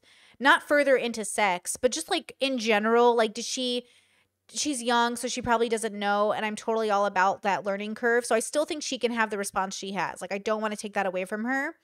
The question is, if she's allowed to have the response she has, then his side of the story could also be true, right? So my brain is probably saying, look, I don't know these people. They could all be lying. They could all be scumbags. I don't know that. Okay. But so far, we're not done with this video. So far, it sounds like they both are not, they were both reading the situation pretty accurately and then pretty incorrectly. So it was like really accurate and then not. She's bad at reading social cues. Yeah, she seems neurodivergent to me a little bit. I'm not going to play with you. But I think all online content creators are probably to some extent a little weird. Yippee says, not going to lie, at 18, I would have naively cuddled with a cool guy, not expecting him to want to go further. Yeah, so it's interesting because depending on the bubble you grew up in, depending on how people talked about sex, depending on how you were taught about people, you know what I mean? It is interesting, like, what we would expect of people, you know? So, yeah. Oh, Emmer says, I'm confused by the hand around the waist was okay, but the skin touching is what made her uncomfortable. Yeah, so I guess, like, again, I think it was probably something they could have talked about, but the dilemma is that they probably just don't have the tools to talk about it. So I'm going to say, like, again, she can have the experience she's having and so can he, and they can both be right at the same time. I just don't think in all situations there's a clear understanding of what to do. And so you do your best. But if he's guilty, so is the best friend, so is everyone in the room. Like, is she going to hold her best friend accountable for not protecting her or for not communicating like something? Is she going to hold everyone else accountable in the room? Again, it's difficult because when you're in a group of people, you culturally could assume it's okay activity, and that doesn't make it okay. But then it makes me wonder, you know what I mean? So I think it's right for her to feel how she feels about it. But I don't know if it's the most logical moving forward. I don't know if she will feel that way in 5 years. But what matters is that she feels that way now. And so that's where a trauma focused therapist can come in and kind of untangle this web for her. And at the same time, he should learn to be more cautious in the future about who he's engaging with and if there's alcohol involved. The dilemma is that like this is drinking culture. Drinking culture is you're kind of playing a risky game. You know, like drinking culture is you're kind of playing a risky game, and you can still be a victim and you can still be a lot of things. The question is he a predator? That's what I want to know. You know what I mean? Mantis says, I don't think it's okay to publicly do what she did. It made it sound like he's a predator and malicious. I think it's a little bit much, not invalidating her feelings, but well, I think that's the question is like, does she think he's a predator? She's saying, I think she's saying there's like some sort of pattern she's seeing. I don't know though. I don't know these people. And I want to make sure we're not jumping the gun and assuming he's innocent. And I don't want us to jump the gun and say he's guilty. He's already saying he did do some of those things. She did some of those things. The dilemma is in how the event was being processed. You know what I mean? So I think that that's what's interesting.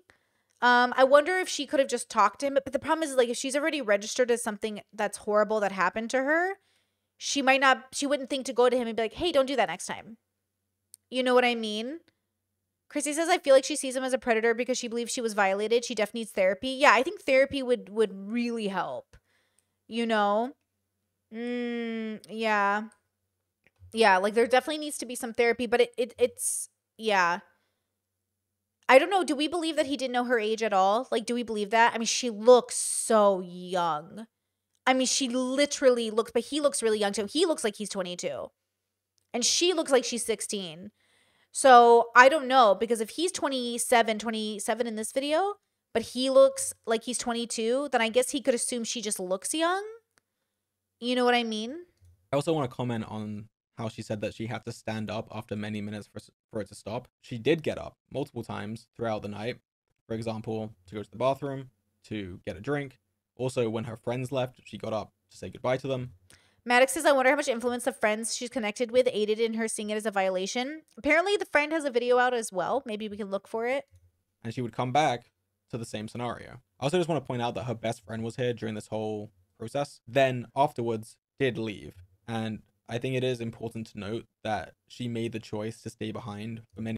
So her friend left and she didn't go with her. Ooh, that's not good. Hours more. And as I mentioned before, she did get up, say goodbye to them, and came back. We were even talking about staying up to wait until 11 a.m., which was the checkout time of the hotel. Rhea says her friends also don't like him before this happened, so there's that too. Interesting. Maiden says, I don't think he was malicious. I think it's bubbles clashing and both parties padding the truth in their perspective favors. Since it was the final day, we were like, oh, I don't know if we want to go to sleep for a few hours, might as well just stay up. But that's not what ended up happening. And it's at this time that Katie says that, this is a quote, I went to leave and the older guy then decided to leave too. This is phrased in a way that makes me look kind of creepy, to be honest. She's basically saying she left, so I decided to leave too, which is not the case. What actually happened is Dream had decided he was too tired and was going to bed. So the night was over and we all left. She then goes on to tell a story about the elevator and how I joked about it being broken to try get her to go in with me. So Katie actually had her own hotel room on the same floor as Dream. So she actually didn't have to take the elevator. She walked me to the elevator when she didn't have to and said goodnight to me, which was nice of her. I did joke with her about coming in the elevator by pretending that it was broken. Okay.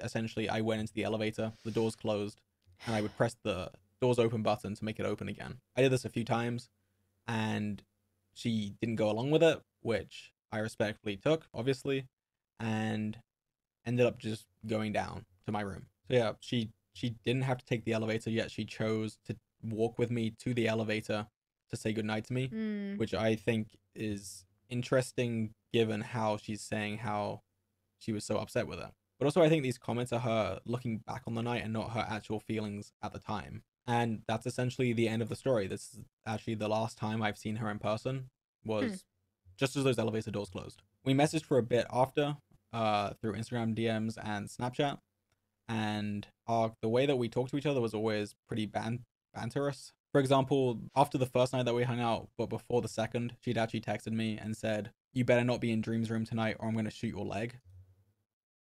Oh, awkward. I'm in his room right now. You're not going to do shit. Obviously, she's not going to shoot my leg. It's just, we're just messing with each other. And I'd actually responded to her and said, well, guess what? I'm actually here right now. And yeah, after this, we texted for a bit, sometimes daily. Sometimes we would take a few days break, even a few weeks at some point. And at some point after VidCon, we were actually both in London at the same time. And she let me know this through her DMs. Now, I will say she didn't come out. Book now. Shut the fuck up, business. I can literally book you. What? Yeah, I'm going to need $10 for this convo. Please and thanks. I wouldn't even pay 1 cent for the stupid convo. You're bad at business. Yet you're still talking to my ass, dickhead. Ugh. Oh, cringe. Oh. Outright and say, I'm in London. But she did say that she'd gone to a place that... You can't say dickhead. That's only for English people to say. I just drank at Spoons last night. I'd say I'm British enough. She got an alcohol problem, bro. Or shit, maybe you're British. What the fuck? She's drinking too much for a young person. But, you know. Well, I drank at Simmons Bar last night. You probably won't even know that this is it, so you're less British than me. What are you doing in England? Rue said Simmons Bar was gay, so awkward. I'm living life the British way, partying, clubbing. Oh, that's her. Okay, that's her saying I'm partying and clubbing. Using gay as an insult. Typical from stupid business like you. Ugh. That was all text messages are so cringe. Known to be a London thing. And I commented on that and said, and asked what she was doing in London. And just to clarify, we did not meet up whilst in London, nor make plans to do so. She was always extremely friendly to me. I was friendly to her. And honestly, I was very shocked to hear her say the things that she did say during her stream. When I first opened up her stream, it was after she'd already streamed it, but not long after. So people hadn't yet made the connection that it was relating to me. And when watching it, I was like, I was actually interested. I was thinking, okay, what's this going to be about? And then when she started saying more and more details, I realized, wait, this is about me. I was very confused, very shocked. Yeah, wait, are these text messages after he knows she's already 18 or 19? I can't imagine being 27 and having this banter with a teenager, though. Literally, wait. Good point. Okay, so at this point, is he bantering with a 19-year-old? Ugh.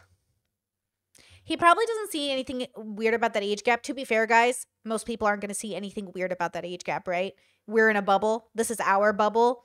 So you and I live in a bubble where that age gap is super weird, but lots of people aren't going to think it's very weird.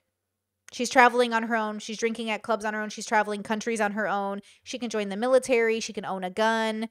No one's going to think it's weird that she's flirting with somebody who's older, right? Except people who come from similar bubbles. So just a reminder that we're in a bubble too, and we're looking at them like, why don't you know this is a red flag? But like, you know. And didn't quite know what to think, given I had no impression of any wrongdoing throughout this whole relationship that I had with her. None at all. Like, it was, if anything, it was the opposite. I thought we had a pretty good relationship, despite the fact that we actually hadn't talked in a while. I thought if I had seen her in real life again. Also, yeah, I know so many. Rain says he's 27, but in the Minecraft gamer boy bubble. Not to be judgy, but that seems immature, and he's probably surrounded by young, immature people. Boys I know who are 28 are dating. They're willing to date 18, 19, 20-year-olds because they're all playing like games together. Like, absolutely. I think that's accurate. If I'm going to be real with you, I think that's why gaming can keep you so young. It's why anime and manga and everything. That's why I say I'm immature in the way that I watch anime, because it does keep me so young. You know, gaming, doing things for fun, it keeps you young, which is why it's so fun. But also, I think same with like Hollywood stars, it stunts you in a way, like you get stunted. I think like there's something about that could be healthy or toxic. And I think it's forgetting that you actually have aged. I think the toxic thing is forgetting you've aged no matter how much you're playing with Legos, like you're an adult. right? So you've got to be aware of that. And so I think there's something about that people don't pay attention to. I think streaming keeps you young. There's always this there's this flavor to being online and having online drama and yelling at people on Twitter. Like, guys, there's something really silly about that. You know what I mean? So adults can engage with it, but I think it does show a sign of immaturity as well, right? Everything would be fine and we would be friends. It was actually around this point after VidCon had finished and we were messaging that I found out her age. And since then, I think that's crazy that he didn't want to confirm her age, though. I'm like, well, how old are you? I'm always like, how old are you? How old are you? I can't believe he waited this long to confirm her age. There's no way. I'm like, so like, how old are you? I just want to know how old. What am I dealing with here? Do anything going forward. And I essentially stopped messaging her. Her last message to me was August 1st, 2023.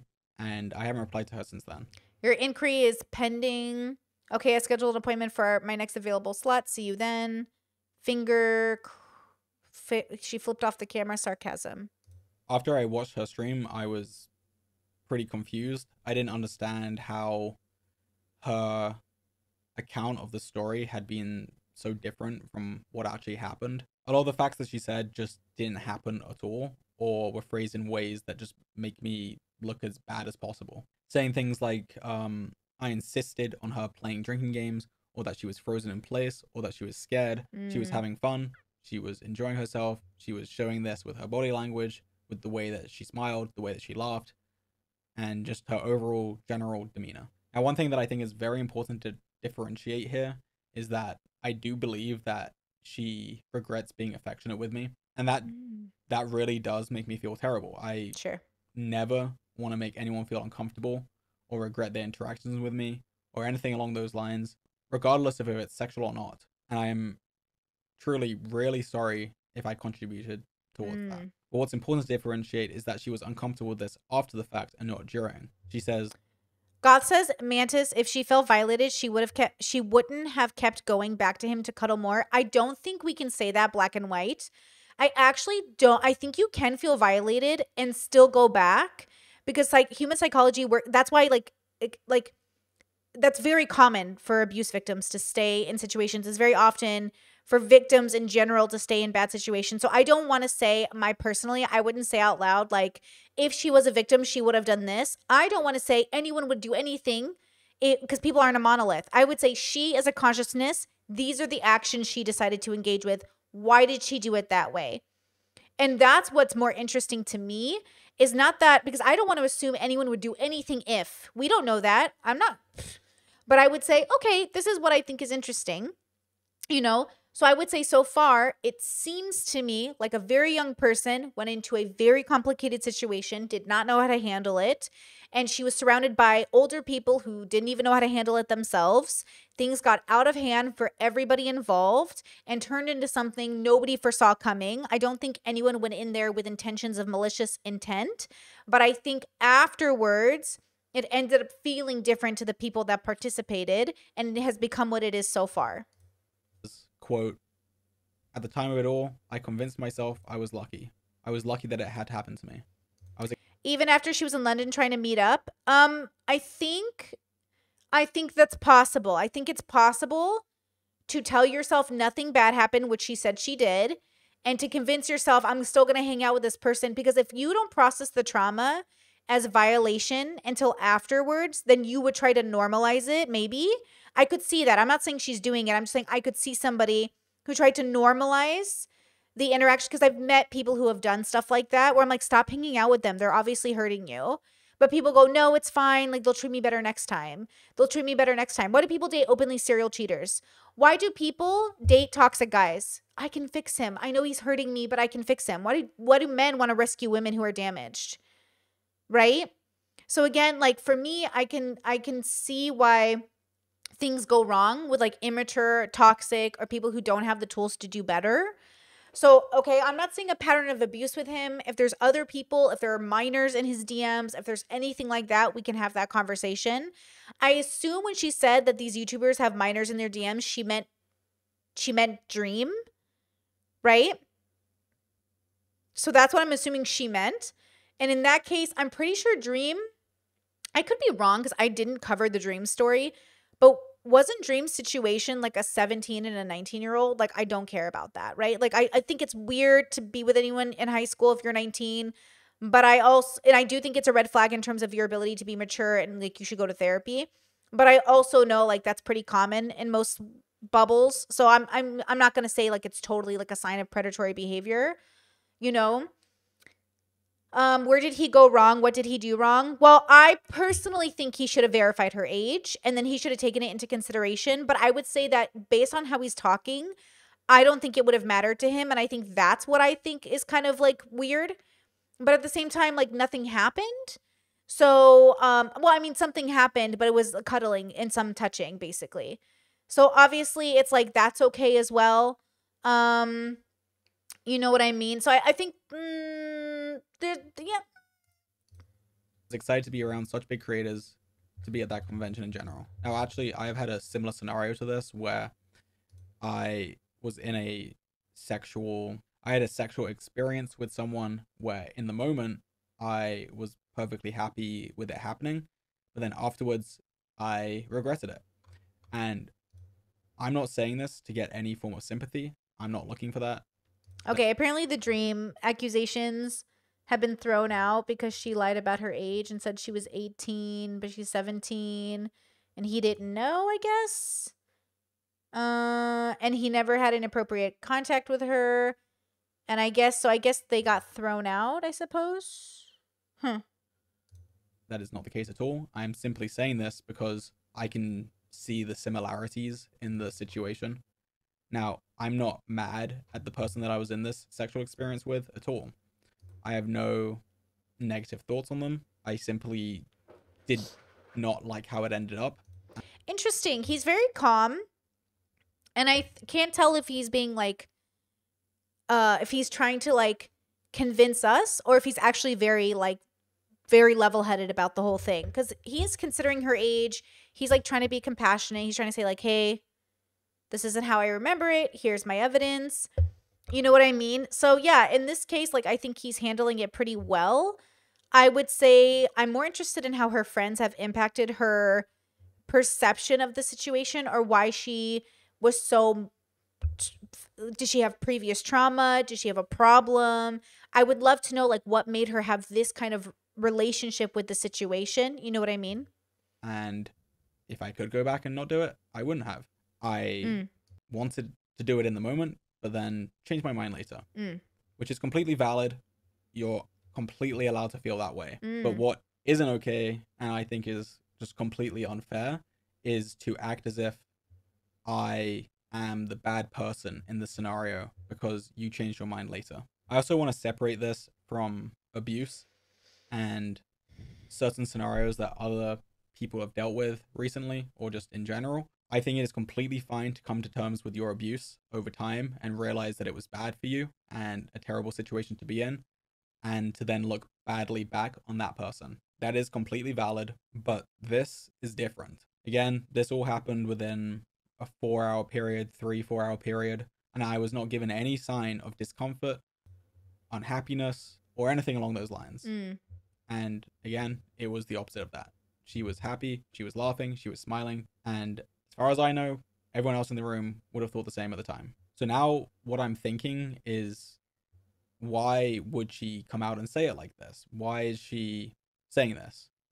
Now, I don't think she's purposefully being malicious or trying to hurt me or ruin my career or anything like that. But what I do think is that she is surrounded by a friend group that completely despises me and my friend group. And this is quite a specific scenario that probably doesn't really happen that much, especially publicly. So it's kind of weird. It's kind of hard to talk about it. But I think after VidCon, she obviously had told some of her friends about what happened. Whether or not that was in a negative connotation, I do not know. I wasn't part of these conversations, of course. But she clearly told them about this scenario. Now, when these people that are around you all completely despise me and my friends, they're obviously going to look on this poorly. To add context to this, she actually mentions in her stream, here, I will just quote it. She says, "I remember a friend seeing me in the lobby on the way, and they were worried by the way I was acting and asked if I was okay. I was really drunk, and it was an eerie feeling like they could sense something was wrong. Now, this person is in Katie's friend group, and they were concerned that a group of 5 people were going up to Dream's room to join 3 additional people, which is an interesting concern to have. I actually have heard from another source that overheard this conversation and thought it was quite strange that she was worried about this. I think it seems very likely that after 8 months of you being around friends that hate me and my friends and constantly talking badly about us. Could just be, it could just be like young and messy and like young people being. I feel like I do feel like she is having some sort of authentic experience in her mind, but I am sort of like also probably concerned with the friend group. Her friend Shelby allegedly made a video. I'm going to look for it after we're done with his and see if we can get a vibe from her. Because right now, she and him kind of seem authentic to me. They both don't feel malicious to me. But she's really young and dumb, and he's really old and dumb. He's still young to me. He's still a kid to me. This is a child to me, right? Like, this feels like a child. But he's not. He's 27, but he's a child to me. Same way I feel about Sneeko. They're all, like, big kids doing kid things. Like, there's just an immaturity to them that's so obvious. Let's see if her friend Shelby has a video I can watch, and we'll see if she's the sussy baka in the group. Publicly as well, and privately. I don't know what they say privately, but can't be any better than what they say publicly. Obviously, that is going to affect the way that you view the experience, and it's going to make you look at it differently. You're going to second guess it. You're going to be thinking about it, and clearly it changed the way that she thought about it. And I just think it's completely unfair to judge me and my actions based on how you feel about it now, 8 months later, versus how you felt at the time, because at the time you were not uncomfortable with it. And I know I'm repeating myself a million times, but I have to. You were smiling, happy, laughing, playing along with it, everything. And that's all I really have to say on the matter. Still keep supporting victims. Okay, interesting. Okay, any money generated from this video will be donated to sexual abuse charity. Okay, I'd like to see the proof of that later. Thank you. Okay, let's do this. Shelby. Does anyone have the specific video? Who's Shelby? What does she look like? I'll tell you right now if she's the sussy baka involved in this. No, this is a different YouTuber maybe. Who's Shelby? How do I get Shubble? Response to Wilbur, is that different? No. Who's Shelby? How do I know who Shelby is? Hold on. You guys are saying I'm mixing people up, but she said I couldn't have done this without Shelby. So who's Shelby? Shelby's the streamer in the same realm. I think you're getting Shelby and Amesy mixed up. Amesy is Katie's friend who talked about George on stream. Then why did she say I couldn't have done this without Shelby? Who's Shelby? Always liked telling my different experiences that I've had in dating, because it feels important to me to share what I've learned and maybe help other people to not make the same mistakes that I have before. I'm 30. I've dated a lot. I've gone on a lot of dates. I keep trying. And it's unfortunate that a lot of my dating history, there were a lot of bad people that tried. That means you're a bad person. Toxic people date other toxic people. Healthy people do not stay in relationships with toxic people. That's how you know if you're healthy or not. A healthy person recognizes like, oh shit, I think the person I'm dating is toxic. Bye. Or you need to get therapy. Okay. You cannot have toxic relationships and not also be toxic, because healthy people don't stay. That's how you know you're getting out of toxicity, is you leave. And yes, you can be a victim, but you can be both, guys. Okay? Tried to manipulate or control me. But that's not to say that every person that I've dated has treated me poorly. Some people just weren't the right people. And speaking out about my bad experiences has never felt as important as it does right now, because silence has always brought me peace. And this time it feels like my silence is not keeping my peace. It's only keeping somebody else's peace. And I never thought that I could be the kind of person to end up in a situation like I did. I never thought that could happen to me.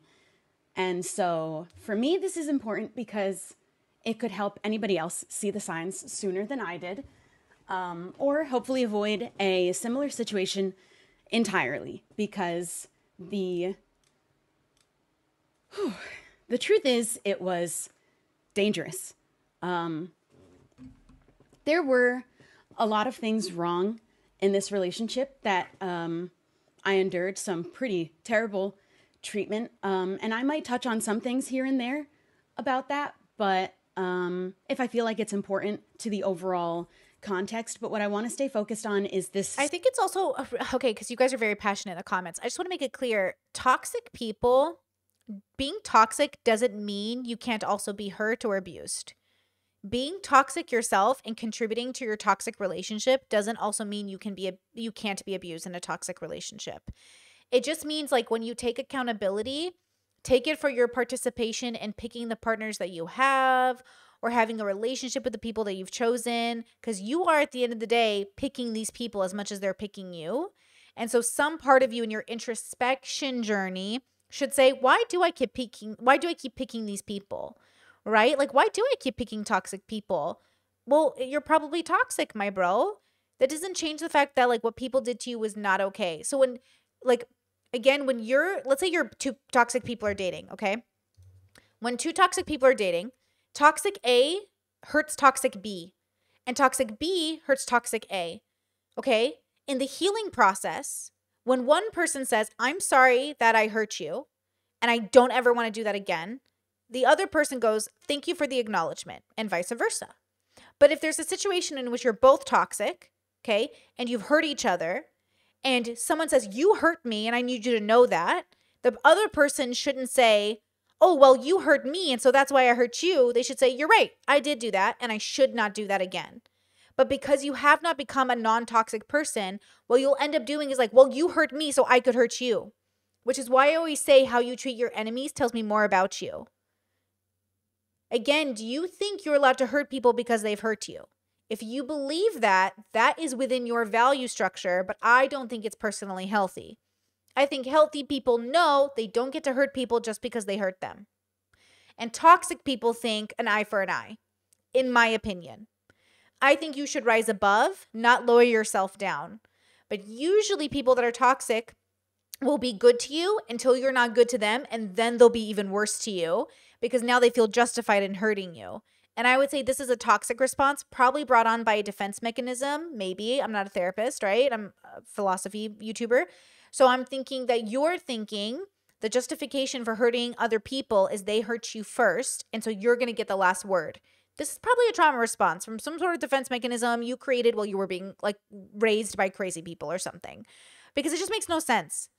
Healthy people usually have better responses. Actually, George's response to Katie was much more healthy than Katie's response to George. So that tells me Katie's in the trauma, which is reasonable and valid to be in trauma, so she should get therapy. But also tells me George probably isn't.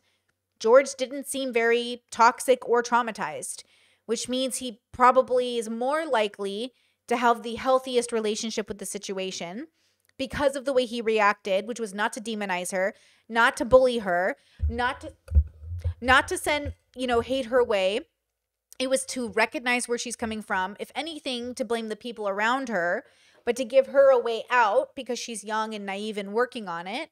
So I think there's like a lot of goodness I see from George that I'm not seeing from other people. Now, being toxic or being abused or being in trauma doesn't mean you're a bad person, but it does mean that you might be having different relationships with perception than the people around you.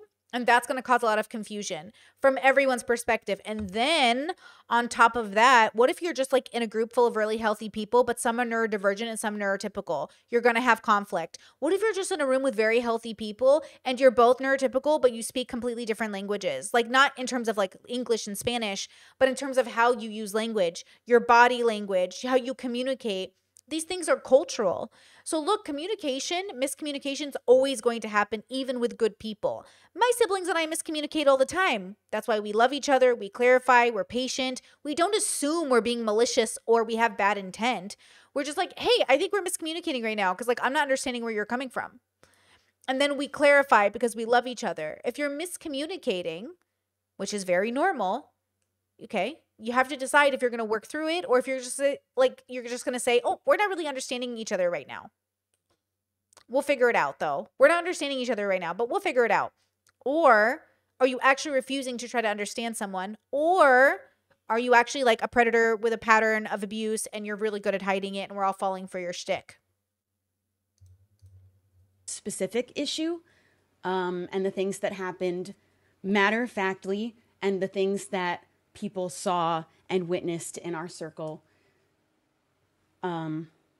It took me 10 months after to heal, and I spoke with multiple therapists and tried different forms of therapy. I tried somatic therapy. That one was actually really good for me. Because that one actually helped me release a lot of built up anger I was having over the last year. But the anger that I was feeling was for myself, because I felt like I should have known better. I felt so stupid at myself for sort of just staying through. Now, I'm seeing through this video for the first time. I saw clips of this on TikTok, but I'm going to try to, like, I'm not assuming anything about this girl, okay? I know we just came off another story, and it seems like we're going to go into this story and view this girl as an obvious liar, but I don't want to do that because I don't know, like, I don't think Katie's lying, right? Her and George told the same story, just had different perceptions of how it went, much like Cole and Zeneb, right? My infamous Cole and Zeneb example in Love is Blind. Same conversation, different perception, okay? And then this girl, Shubble, I want to kind of understand her perspective and see how I feel about her. I know you guys wanted me to cover this when it was happening, so here I am, better late than never. But again, there does seem a pattern. Okay, and I'm going to say this out loud. Please, like, you don't have to listen to me, but just pay attention, okay, if you want. YouTubers are people. Streamers are people. They are complicated, often neurodivergent, often traumatized, often toxic, often very confused people who end up online because they need communities, because they can't fucking deal with real life. And they come to the internet because it's more diverse with more interesting people that could understand them. Then they reach some level of fame and it gets to their head and they don't know what to do with it because they've never had a normal life, which is why they ended up on the internet. Okay, that's some category of streamer, some category of YouTuber, often like these people. Then there are content creators that make a concerted effort to stay away from the drama, to not make friend groups. Even myself, how many friend groups on YouTube have I had to learn? Like, fuck, they're always so toxic. And this is why this year around, I swear to God, I'm making it clear I don't want to be a part of your cliques. I'd rather do my own thing and collab responsibly. Okay?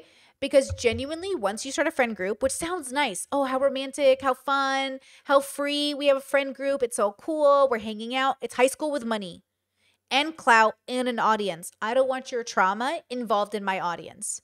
I've been very particular about even companies I've worked with or things I've done because I don't want them influencing my audience in like a toxic way that I think doesn't align with my values. And I think a lot of business on YouTube does end up being that way. Oh my God, I have a hair that is clinging to my face right now. And so again, pay attention to how YouTube circles work. Some of them can be great and most of them have a really good boundary with each other and they know they're just working. It's when those lines get crossed, it gets messy. I'm not saying it can't be possible. Of course it can be. I have lots of YouTube friends that I would feel more than comfortable inviting them to my home. I have lots of people in my audience that have become content creators. I'd be comfortable inviting them into my home. We're all adults. Okay, my sphere is adults. My sphere is old. So we're all grown-ups. Okay? That doesn't mean shit doesn't go down. Just like in an office, just like in a church, just like in a doctor's office. You ever worked at a doctor's office? Drama. You ever worked at a vet? Drama. Because when people get together, drama follows. Ooh, which kind of coincides with my Queer Eye story I want to cover tomorrow. Even the Queer Eye guys, drama. Drama. When groups of people get together, drama. As much as it's like very cool to think about having a friend group, drama. Because values clash, ideas clash, languages. Anyways, so let's see if Shelby is justified in her feelings about Wilbur, who she accused of abuse, which, by the way, I do think you can be a good person who abuses people, but not a healthy person. I think healthy people could accidentally make a mistake, but I don't think they intentionally abuse. And I think they could accidentally maybe, but I don't think so. I could be wrong. I think healthy people tend not to abuse people, while toxic people do, but you can be a good person and be toxic. I think good people abuse people all the time. I just got off the phone with your mom and she's hella abusive. You know, I still wouldn't call the cops on her because like abuse is a very specific relationship we're having with our own trauma, our own cultural background, what we think is correct, what we think is good. What is abusive to one kid might not be to another. Through all of this. And I shared my story with a lot of friends after I started talking to therapists. And I was like, so this thing happened and I wasn't really sure. It just seems weird now to me looking back. And all of them told me exactly what was happening in the words that I was too afraid to use. And I was being hurt in my last relationship. Did she just say that my friends gave me the words I needed to use? No offense, your friends are dumb. That's another thing I just want to say out loud. Your friends are stupid. They don't know anything. And you need to make sure you're talking to the right people to contextualize reality. Sometimes your friends are smart. Often your friends are stupid. You know? So just keep that in mind. And it took me all of that time to see it through that lens. See? So she recontextualized her reality because her friends. So that's either a good thing or a bad thing. Do you have healthy friends that can contextualize it within reason? Or do you have friends who read a bunch of like random posts on the internet and think they know what they're talking about? Even posted an anonymous story to Yes, Ripley, they only know what they know. We all only know what we know. Reddit that I have now deleted with an anonymous account. But in posting that, I found a dozen other stories that were exactly like mine. Exactly. Discord says, I think she said her therapist. I thought she said her friends. Hold on, let's go back. In my last relationship, to all of them. And I wasn't friends after I started talking to therapists. And I was like, I talked to my friends after I started talking to therapists about my story. And my friends helped me contextualize. So this thing happened and I wasn't really sure. It just seems weird now to me looking back. And all of them told me exactly what was happening in the words that I was too afraid to use.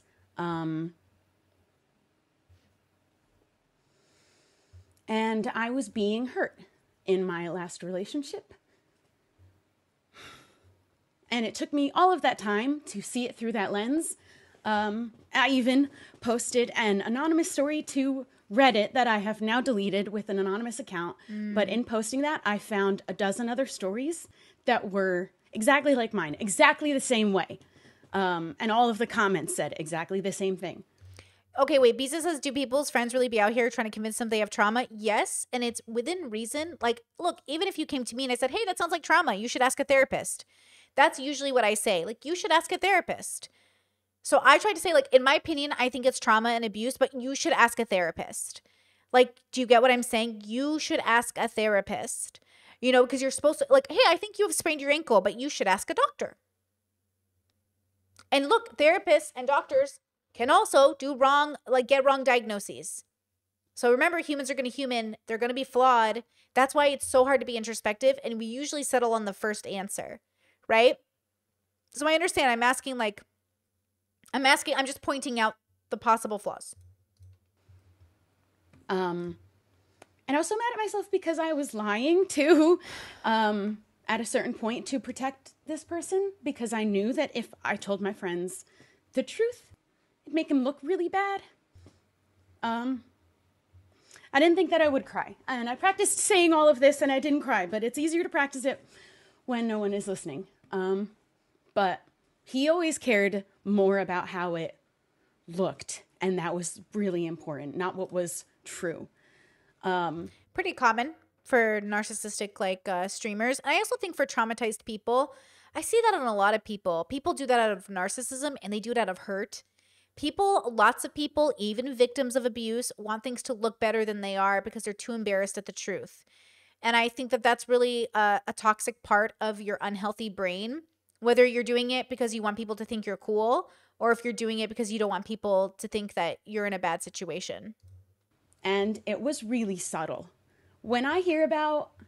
And again, me saying you're toxic doesn't mean you're a bad person. Me saying you've been abusive doesn't even mean you're a bad person. I think most of the human population as a species is like having a very toxic and abusive relationship with itself. Like it abuses its own consciousness. You think it's not going to abuse yours.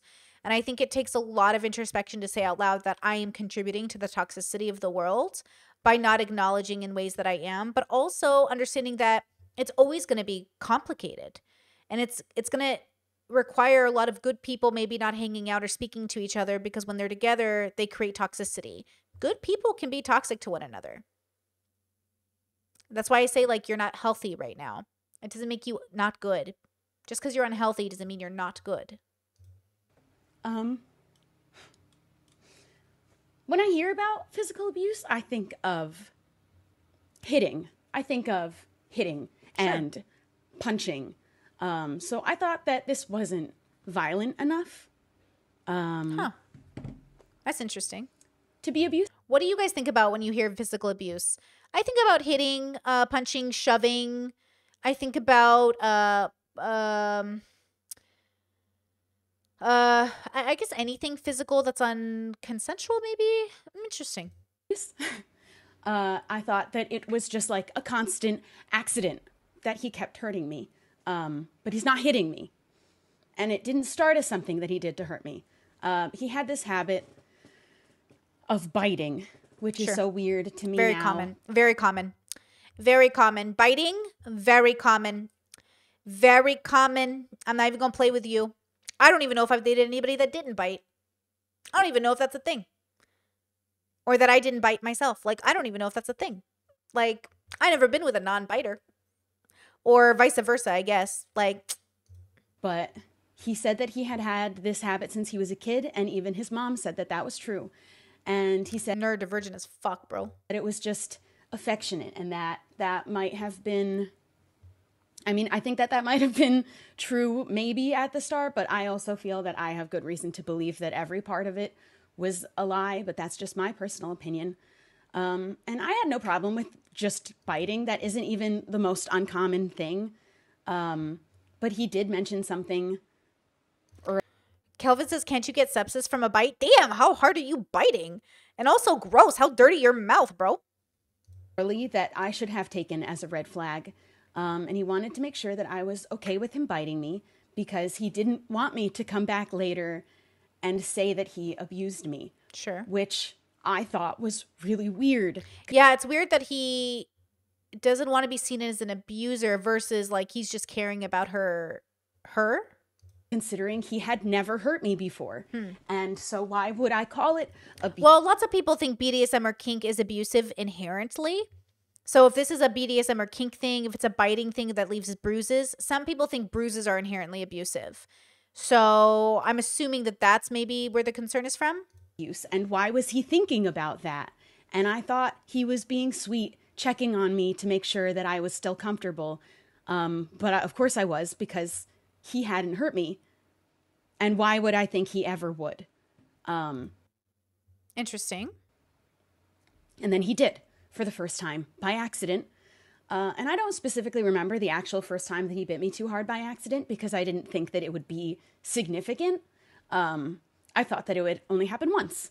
And he started biting me more and more over a period of time, sort of throughout the whole relationship. And consensually or non-consensually? I'm confused. Did she consent to it or no?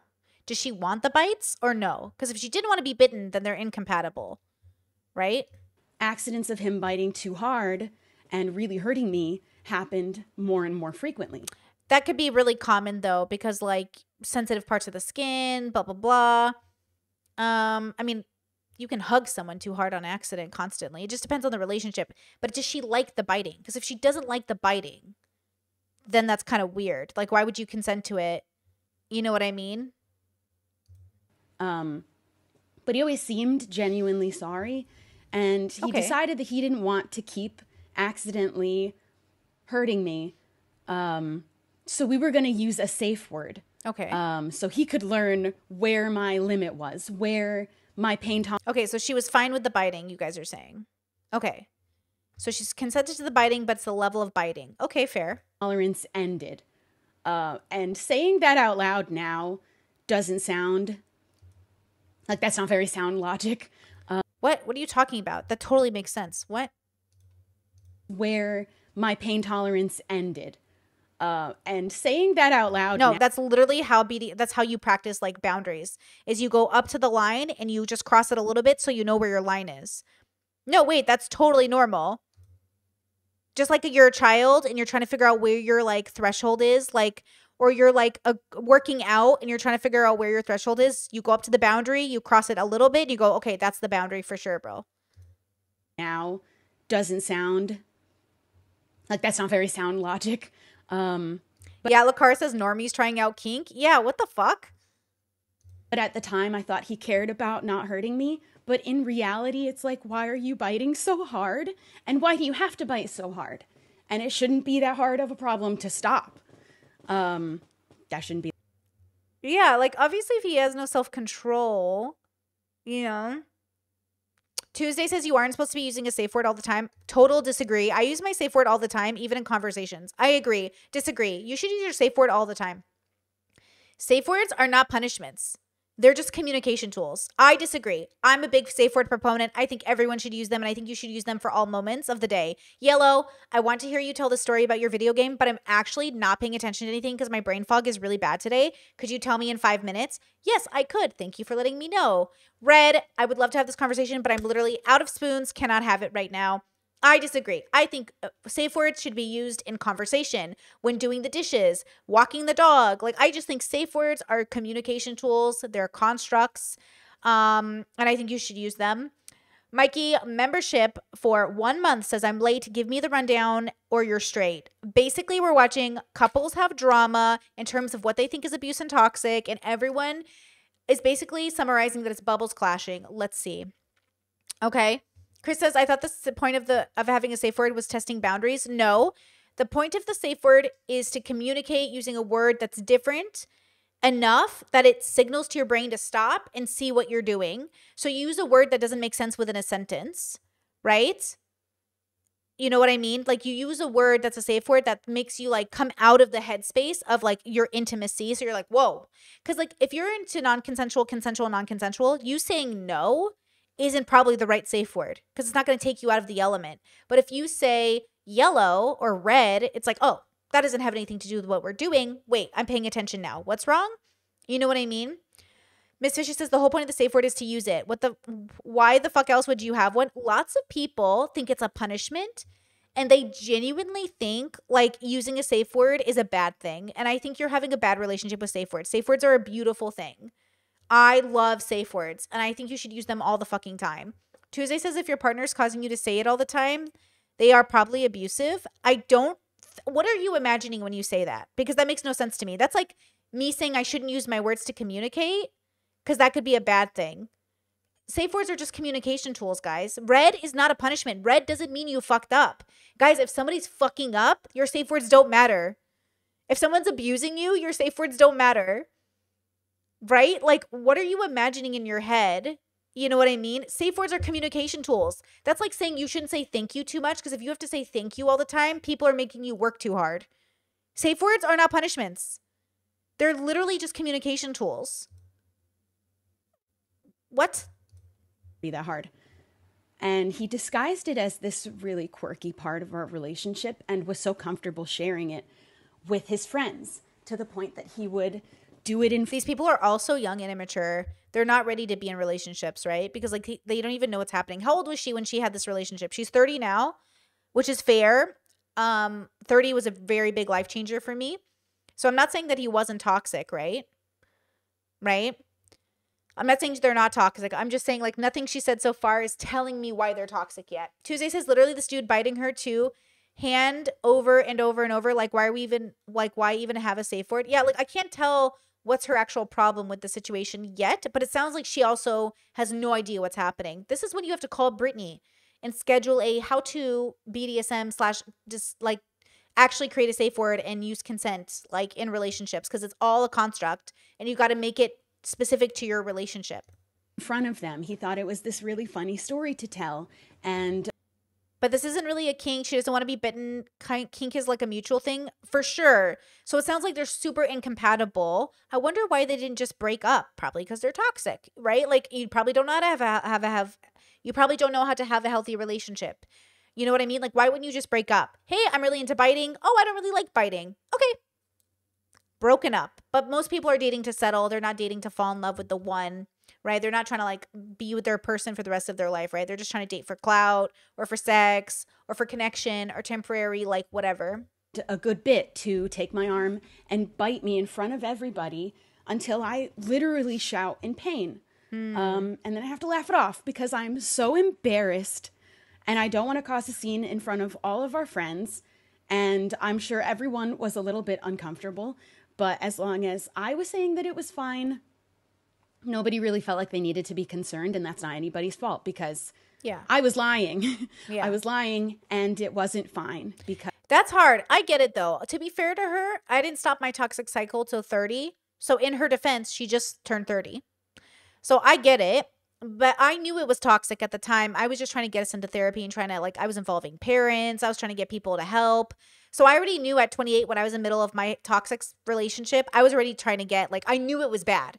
She doesn't even know it's bad because she herself is probably too toxic to know. Like, so she doesn't have boundaries. She doesn't know how to advocate for herself. She's not having like the relationship she wants and doesn't know how to say that. She's worried about how other people are viewing her. Okay. because I would go home later and I'd tell him how uncomfortable I was, how much I didn't So she did talk to him about it. Okay, props. like being hurt all the time. And I needed him to really stop biting so Okay, hard. okay. I Good advocacy for yourself. Never mind, she advocated. didn't like it. And I tried telling him over and over again because he No, was that was the mistake. That was the mistake. But you learn that in therapy. Like you learn it in right therapy to put down a right boundary. Okay. Okay, so her mistake was like needing, you guys, don't say it over and over again. wasn't actually trying at all to not hurt me. But he said he would try at first. And then he started saying things like it was my pain tolerance that was too low, or I'm exaggerating Ooh, fuck him. how much it actually hurts. He's not even biting that hard. I'm being dramatic. But his biting escalated to a point where I was covered in bruises all over my arms and they hurt, and he would poke at them for fun. Okay, I'm not going to lie. So this is a Bubbles thing. For her, it's unconsensual and she thinks it's like abusive, which is it is because she doesn't want it. Right? In a healthy relationship, yeah, like if my partner gives me a hickey, I want him to press on it. Cuz I like pain, I'm a masochist. Like if I get a hickey bruise from my partner, like yeah, I want them to press on it because I'm a masochist.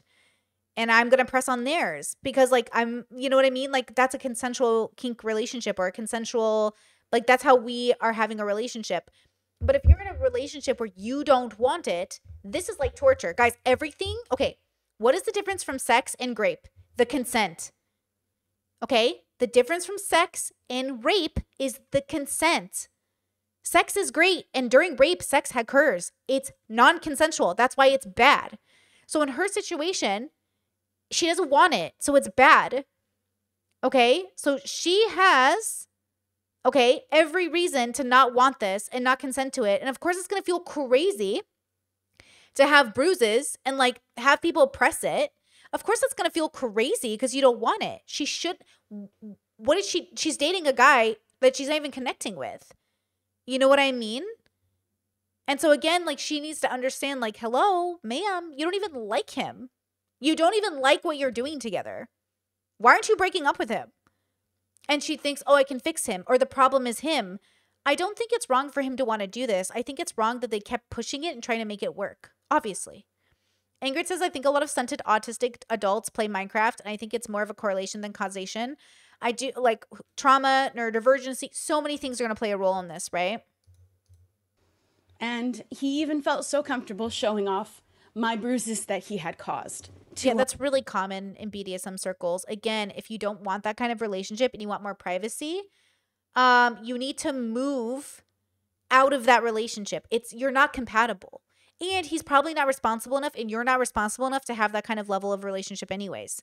You're not even communicating with one another. Our friends, because he would bite me so hard by accident.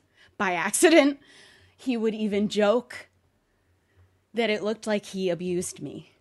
And eventually he did acknowledge how bad it looked that I was covered in bruises all the time. So he stopped.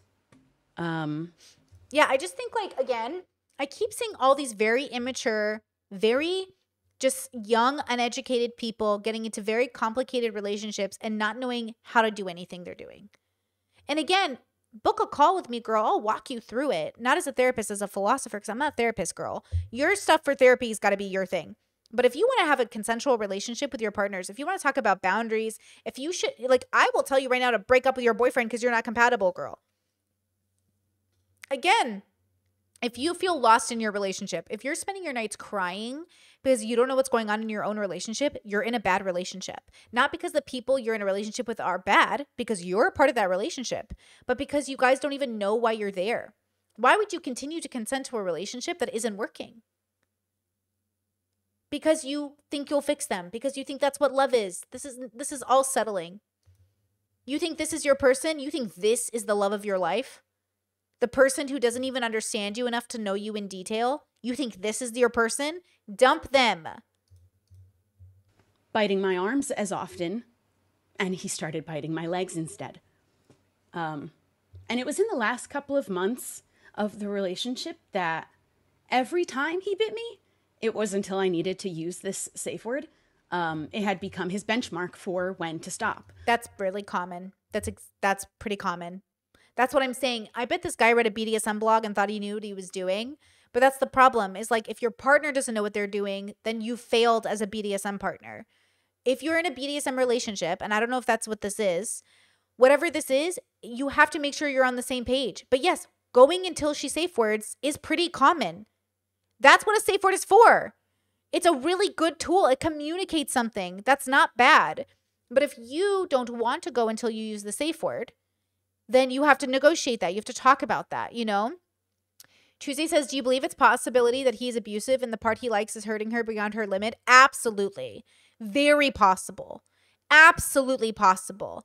And I would say that lots of people are in toxic relationships and abusive because they're not introspective enough to think about doing things healthily. So I'm not saying that him having this kink can't be done in a healthy way, but I'm saying that he's probably not healthy enough to even think about having the kink in a healthy way.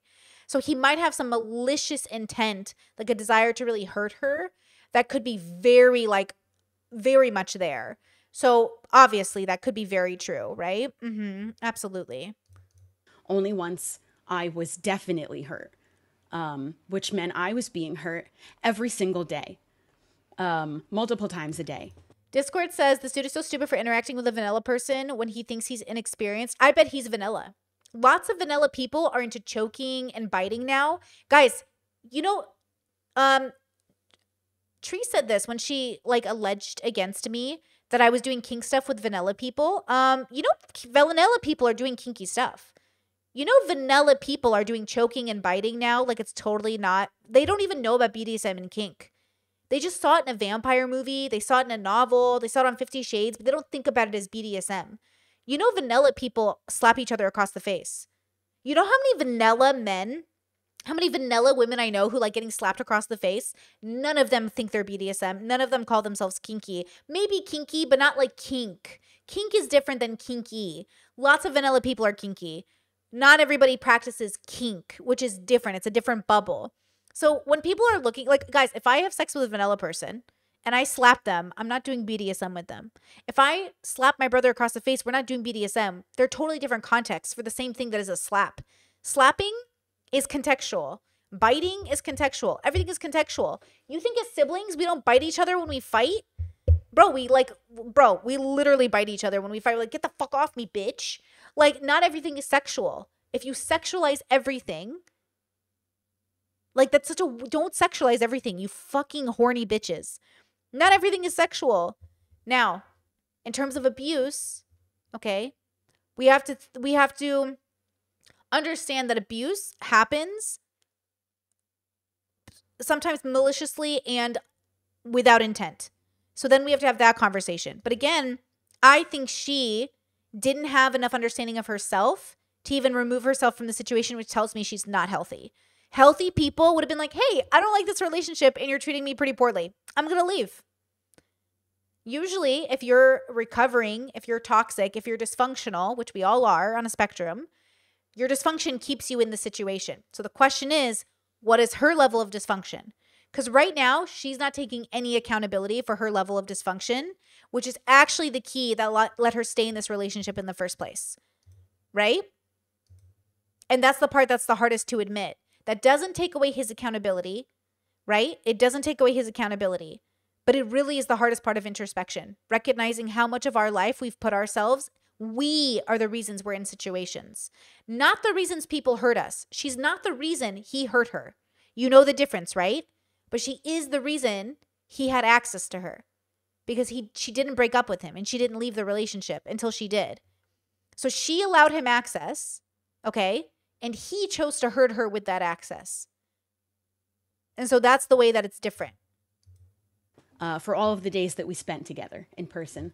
And when I asked him to stop again, this time he said, this is who he is. He isn't going to change. Okay, break up with him. That's what he's trying to tell you. This is who he is. He's comfortable with that. Break up with him. His words. And I remember a lot of specifically his words about certain things, especially at the end. And by the way, he could be totally toxic and very abusive. And he doesn't sound like he has her best interest at mind, which tells me he's toxic too. Because I'm good at remembering words. And especially his wording, I became really good at remembering because he was constantly contradicting himself. And I would notice, but most of the time it wasn't worth picking a fight over. And that's your fault. But he would fight me on it sometimes because I would point it out. And this is not the love of your life. This relationship is not the love of your life. If you're in this kind of relationship, break up. The love of your life is not going to keep you confused, worried, anxious, or crying into your pillow. Okay? He would insist that he had never said the thing that he said. He definitely did say. Oh, yep. Break up. Crazy. That gaslighting, break up. Even if they don't mean to do it, they're too unstable. Break up. And then he would say something like, how are you so sure you're remembering correctly? Why are you always right? And he definitely said the things that I heard him say. I mean, right now, I'm just, break up. And other people heard him say. So he had now at this point weaponized the safe word and was using it to ensure that I was hurt and on a constant basis. And okay. I bet. Okay, so this is how they're not BDSM for sure, right? So BDSM, a lot of the bubbles use the light safe word system. So you can say green. A lot of people don't. A lot of people say yellow. Slow down. You're actually biting too hard. If you bite me again, I have to safe word red because like I'm getting to my limit. Or yellow, can you bite me harder? Yellow, can you bite me softer? Yellow, can you stop biting me altogether? It's too much. Yellow, can you bite me somewhere else? Yellow means slow down. We have to adjust something. Or I need to give you input on something. And again, my husband and I use that just in regular conversation. Yellow, I need to tell you something. Can you remember this for later? Yellow, I need to tell you I have something to put on the grocery list. Will you remember? It's like, it's basically helping you say, hold on, wait. Red means scene is over. Everything we're doing is over. Stop what you're doing, which is different. So if he is waiting for her to get to red every time, then yes, that's extremely emotionally exhausting. And I think that's a red flag of somebody who doesn't know what they're doing in terms of safety practice, in terms of safe words. But again, if they're a bunch of vanillas and they don't know anything about what they're doing, you know what I mean? They're not going to do it correctly. God says, is BDSM inherently sexual? No. He was biting her like on the couch. Yeah, no, BDSM is not inherently sexual, but I don't think they were practicing BDSM. So everything about the way she's telling the story tells me they're not practicing BDSM in a traditional sense. They're probably just like Googling like how to have a safe word in a relationship, which again, lots of vanilla people have safe words. Lots of vanilla people have movies and TV shows where they're like, let's have a safe word. The safe word is pineapple. That's very, very common. Okay. Wasn't sorry anymore. I couldn't even tell you the last time he had apologized for doing it anymore because now sometimes he would bite me and I would yell out the safe word. Yeah, I would consider this physical abuse. I would consider it physical abuse on his end. And something is wrong with her that she's staying. So the question is, what is it? Because your dysfunction makes you stay, right? So he's wrong. I definitely would count this as physical abuse. But then with her, something is something is wrong with her. Like, why would you, what is allowing her to justify the action in her head? Like, what is allowing her to stay in the relationship? You know what I mean? Word, because it hurt so bad, and he'd clamp down even harder. Oof. And just for a second, just for good measure, before letting go. And sometimes I'd say the safe word and he'd grind his teeth down on my skin. Ick. And sometimes he'd smile after. Yeah, he's either completely untrained or he's just like pushing her boundaries to get away with something. So like I would say that regardless of his intent, well, how old is he? Is he in his late 20s too? Either way, like I would say that he's very, like, this is abusive to me. Yeah, I think this is abusive. Like a gloating grin. And during this time, I was filled with so much anxiety all the time that I was constantly nauseous. Yeah, I believe her. I think I'd be on edge all the time too if I was in that situation. Like, she should have left. And then the question is, what let her stay?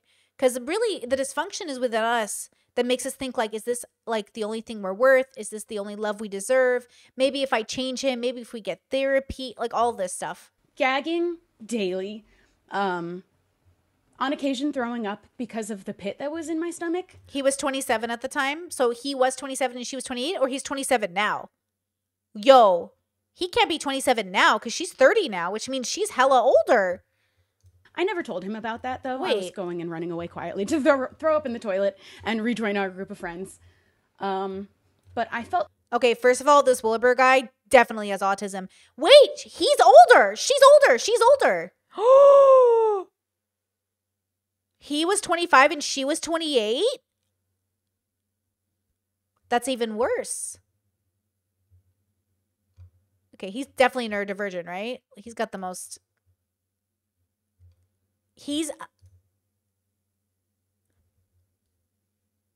Man, her dysfunction's insane, bro. She's 3 years older? Okay, yeah, but like...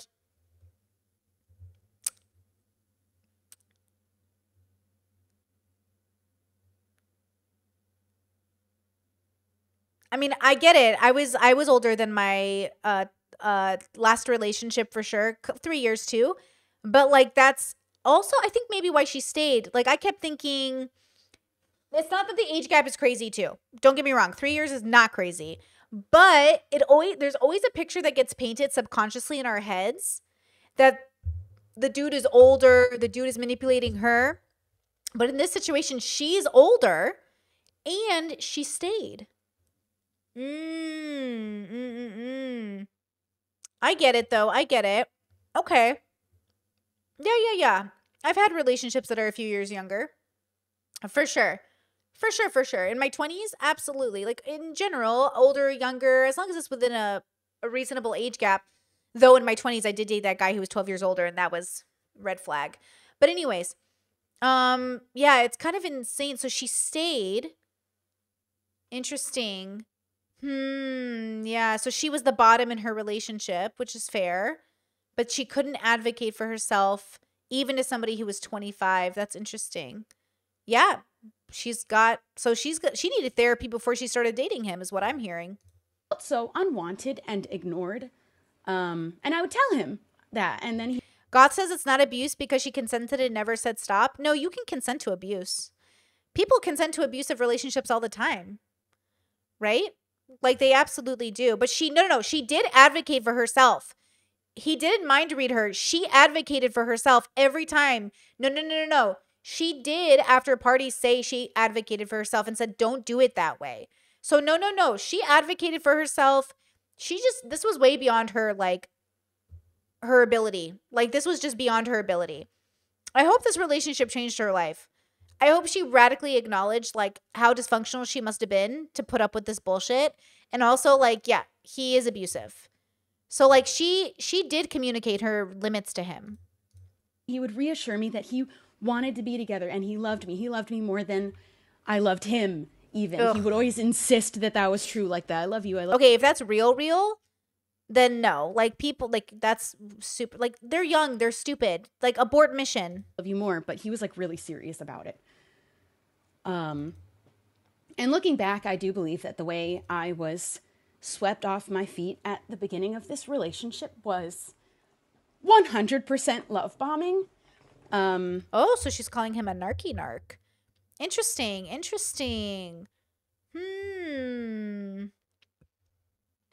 I mean, he's like a 25-year-old, like a 24-year-old. When they started dating, how old were they? Probably 24, 25? How long were they in the relationship? I mean, maybe, right? And we were friends for a time. At least people would have thought that, actually. But I use the word friend very loosely because we had actually never spoke to each other outside of group chats we were in together when, like, a handful of times throughout the whole time that we knew each other. Okay. But did not talk to each other. So I wouldn't have even called him my friend until he found out I was single, waited a few weeks to reach out, and then we started a friendship. And then that friendship turned romantic. And then he made these huge romantic gestures. He wrote me the most beautiful love letter that I had ever read. He called me his soulmate. He talked about forever 1 month in. He told me... But did you feel that way then? Because otherwise you're crazy for staying in a relationship where, like, that's what I'm saying. Like, but was that based off values or what was that based off of? She saying it's love bombing? Because love bombing is a very specific manipulation tactic. Or is he fuckboy? Is he a fuckboy? Because, like, love bombing is a very specific tactic with a lot of intent. He hadn't been in a relationship in 5 years. He thought he could never find love again before... I mean, all these are red flags to me. But, like, they're only red flags because they're not, like, communicating values. Like, their values obviously aren't the same. So they're like children. They're children dating, which a lot of people do. They settle in these relationships because I feel he wrote me a romantic letter. Who gives a fuck about the letter, bitch? What's he going to do when a chick hits his fan? Obviously nothing. Very fuckboy of him. Ingrid says, nah, it's just autism. I mean, honestly, though, puppy love, maybe. Before he met me, he said he wanted someone to grow with. He wanted to be a dad. He had all his names picked out. And I didn't have a preference. Now, all this sounded like fuckboyness. Because my feeling of it is if the timing is right and with the right person, I could. But if that doesn't work out in time or the time, you know, I'm not super pressed about it. She didn't even know if she wants kids. Girl, get your shit together. But I started opening my mind up to the idea with him because it seemed so important to him. And... Man, this girl willing to settle on everything, man. She's willing to, like, fuck. She doesn't even know who she is, girl. I kept trying to talk to him to figure out where he was later on when I could tell things, like, were declining. And now all of a sudden he's telling me he's not sure he wants kids at all. In fact, he has never been attached to the idea of kids. Bro, I could definitely see narc, but I could also see fuck a boy. You know, what's the difference? And I told him that isn't what he said before. And he said he's allowed to change his mind. And I'm of the opinion that in a relationship, there are a few things that you are not actually allowed to change your mind without letting your partner know. I think that kids is one of them. It wasn't even important. So then why didn't you break up with him right there and then? Because you thought you could fix him? Because you thought this was the best you could get? Because why? I want to know the psychology. I'm not accusing you of anything. I've been there. I just want to know why you stayed. Because I stayed because I thought he just needed therapy and he'll get better. Nope. Just wasn't my soulmate. And wasn't a good person and didn't want to get better. But also, even if he had gotten better, we wouldn't have been compatible. We didn't have the same values. So, like, why did you stay? Important to me. And I think marriage is one of them. So I brought that up next. Oh. And I asked if he still wanted marriage. He said he wanted to marry me. And then he said, now... I'm not quote, I'm not the commitment guy, you know. Yeah, he's a fuckboy. She got fuckboyed, bro. She got fuckboyed. It wasn't even like a toxic relationship. They were barely dating. She got fuckboyed, bro. Know that. I didn't know that. why are you dating me? In fact, he So was that the day you broke up with him? Like right when you heard him say that? was telling me the exact opposite every day. He would tell me he still wanted to be together. He wanted to work on all of the problems. Discord says, how do you know if they're a fuckboy or if they're serious? It coincides with values. It seriously shows in action. Families are involved. And you have to know yourself well enough to know. And you do have enough life experience to kind of tell, in general, what you're kind of dealing with. But she definitely got fuckboyed, bro. You know what I mean? JJ says, do love bombers actually know they're love bombing, like plotting? Or is it something they feel and then fades? No. Love bombing is a concerted, intentional decision to overwhelm someone with lots of love, lots of like gifts, lots of love bombing to help them like focus on you and like fall in love with you specific. It's like a specific thing it's a manipulation tool. So love bombing is probably getting thrown around here a lot like narcissist. It's like, it's not, they don't mean literally, right? But she definitely got fuckboyed, bro. He wanted to, like, he wanted me at the end of everything. He did not want to break up. He made that very clear. And I have, though, caught him in lies before, but usually it was small stuff. And I didn't want to. Don't date liars. It wasn't anything that ever seemed worth rocking the boat over, which isn't normal for me. I hate lies. And yet I ended up lying for him. So, but he had lied about big things. And he had also been caught lying by his friends numerous. Okay, hold on. I was once staying with my ex at her house. I was supposed to be This is the guy? Is he talking about, okay. looking after it while her parents were out. On the very first hour that my girlfriend's parents left, I stepped out the door and shut it behind me. So essentially I called up a locksmith and he came round and he like examined the door and was like, okay, we're gonna need to drill it. So he drills into the evasive, and I'm like, fuck. So he drills out the lock, and for free, he replaces the lock for me, and he gives me the new set of keys. And then my girlfriend's parents, or my ex's parents, had a nice surprise when they got back from their holiday, and me being like, new keys for the house, I've changed the locks. But anyway. Okay. What? So he's a bit of an ass, isn't he? I don't know if that's about her or another story, but okay. Time. So this is something that he feels is acceptable to do. And everything reached a breaking point when he was about to leave for an extended period of time. We were not going to see each other very much, a few days out of every few months. And now suddenly he is dumping all of these problems that he has been having feelings about all of this time later. At one point, he said he's been feeling this way a couple months. At another point, he says he's been feeling this way for 6 months, immediately contradicting himself in the same conversation. And with no time to do anything about it.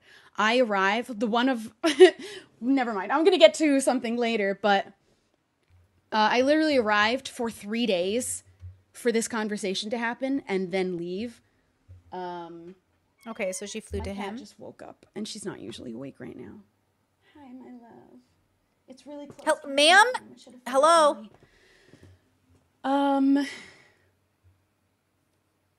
So no time to fix any of the problems all of a sudden because there are 3 days before he leaves. And he insisted he did not want to break up.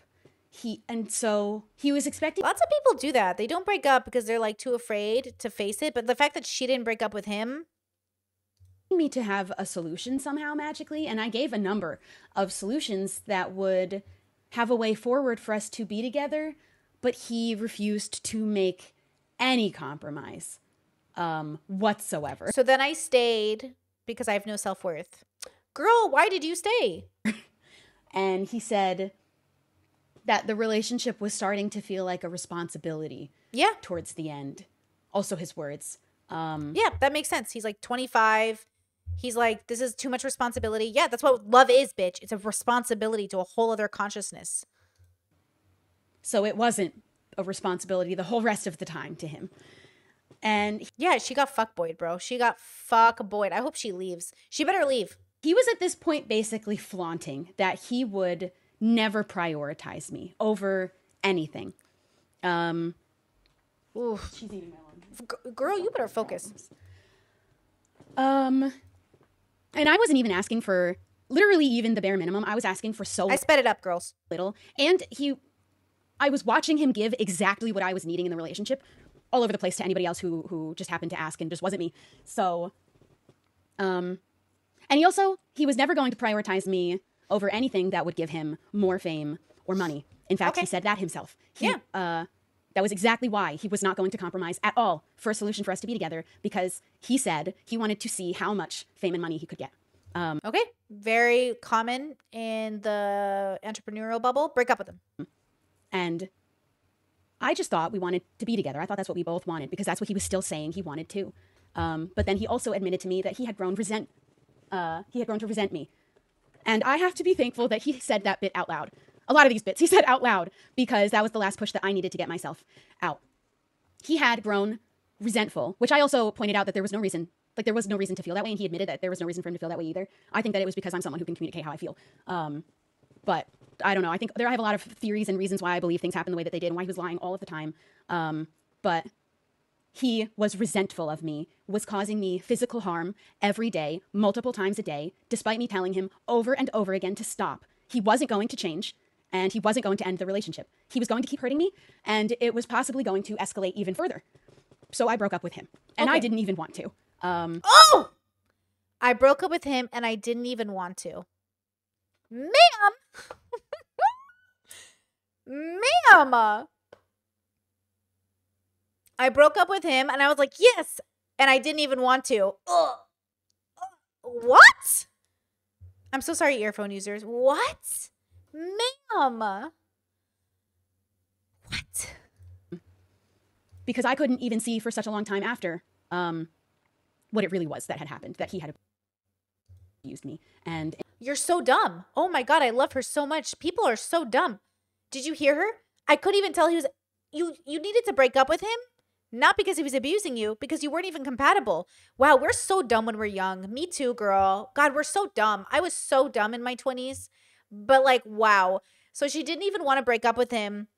But then she realized she was being abused, so she should have broken up with him. No, you should have broken up with him the moment you weren't on the same page. Y'all, people settle so fucking hard, bro. Y'all settle so fucking hard. It's so sad, bro. God, I'm so glad I had my 20s that were so fucked up so I could have the best 30s of my life. My 30s are so good. I really recommend turning 30. She just turned 30. Girl, get your fucking shit together. Break up with him because you're not compatible. Who cares about the abuse? Oh my God. You should have broken up with him because you weren't compatible. In fact, we left things as we want to be friends, and he can never imagine not speaking to me again. And then he never spoke to me again. Why would you want him to speak to you? Why would you want him to talk to you? Outside of like a couple of exchanges where I needed to ask for my clothes to be shipped. So at least I got my clothes back. I had a whole closet full. However, he did throw away all of my other things without saying a word to me about it. Who cares? Fuck it. Move on. That's my... See, this is how... I always talk about my husband and I joke about this, but like, God forbid, if we ever... Because the only reason we'd get divorced is if we were abusive to one another. And God forbid we ever abused each other, right? Like, that's obviously not our goal. And we had a divorce. We're very much like, I don't even want your fucking money. Get the fuck out of my life. Like, we're very much like, I don't even want you. Go, take my stuff. Leave me alone. I don't care. But other people, they're like, give me my stuff back. Anything to keep in contact with a person, no thank you. I don't give a fuck. But I understand. In my 20s, I would have complained about the same thing. I would have been like, oh my God, he threw away my... Who cares, bro? Move on. It's just stuff. You know, move on. I don't even want anything that reminds me of you, girl. So, like, I get it, girl, but, like, Hundreds of dollars of things from my office were trashed without a word. And I didn't block him till 10 months later because I wanted an open door still. I really thought I wanted to be his friend. Yo. But I don't feel that way anymore. I do believe he was bottling up so many emotions, and he would never talk about how he felt. I think he did admit that he felt like he couldn't say it any sooner. Like, there was just no possible way to say how he was feeling sooner than the absolute last possible chance. Like, not even a chance, because 3 days before he left, that was actually a lie too also. He didn't leave for another week after I left. He brought me in, had this 3-day conversation. He was supposed to leave, and then he stayed for another week before he left with all of the friends that I was also meant to see, but he had lied to me about the dates too. But I do believe that that he was bottling up so many emotions that he was taking it out on me physically. I believe there was a moment where he knew that he didn't want to be in the relationship anymore. And instead of just ending it, he tried to push me away any way he knew would hurt me. And he knew all of the ways that would hurt me the most. And he knew he was hurting me. There was no way that he didn't know because of the safe word that he made. And he just didn't care. He was hurting me and he didn't care. And even looked like he was enjoying it sometimes.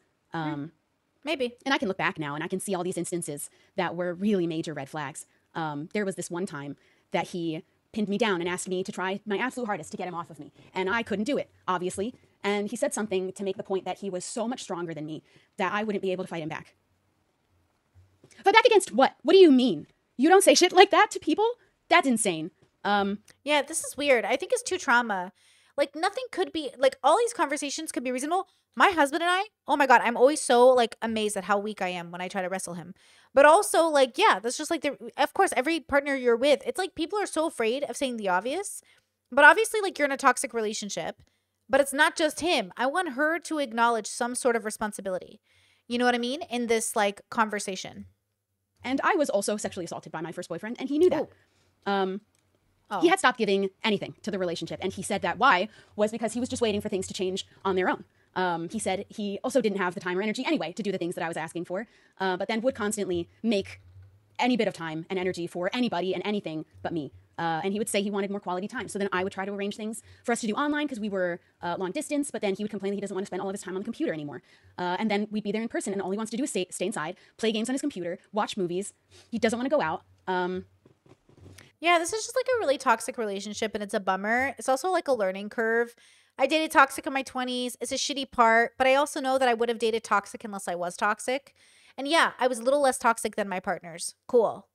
I still dated them. I still stayed with them. Ultimately, like, that's the point.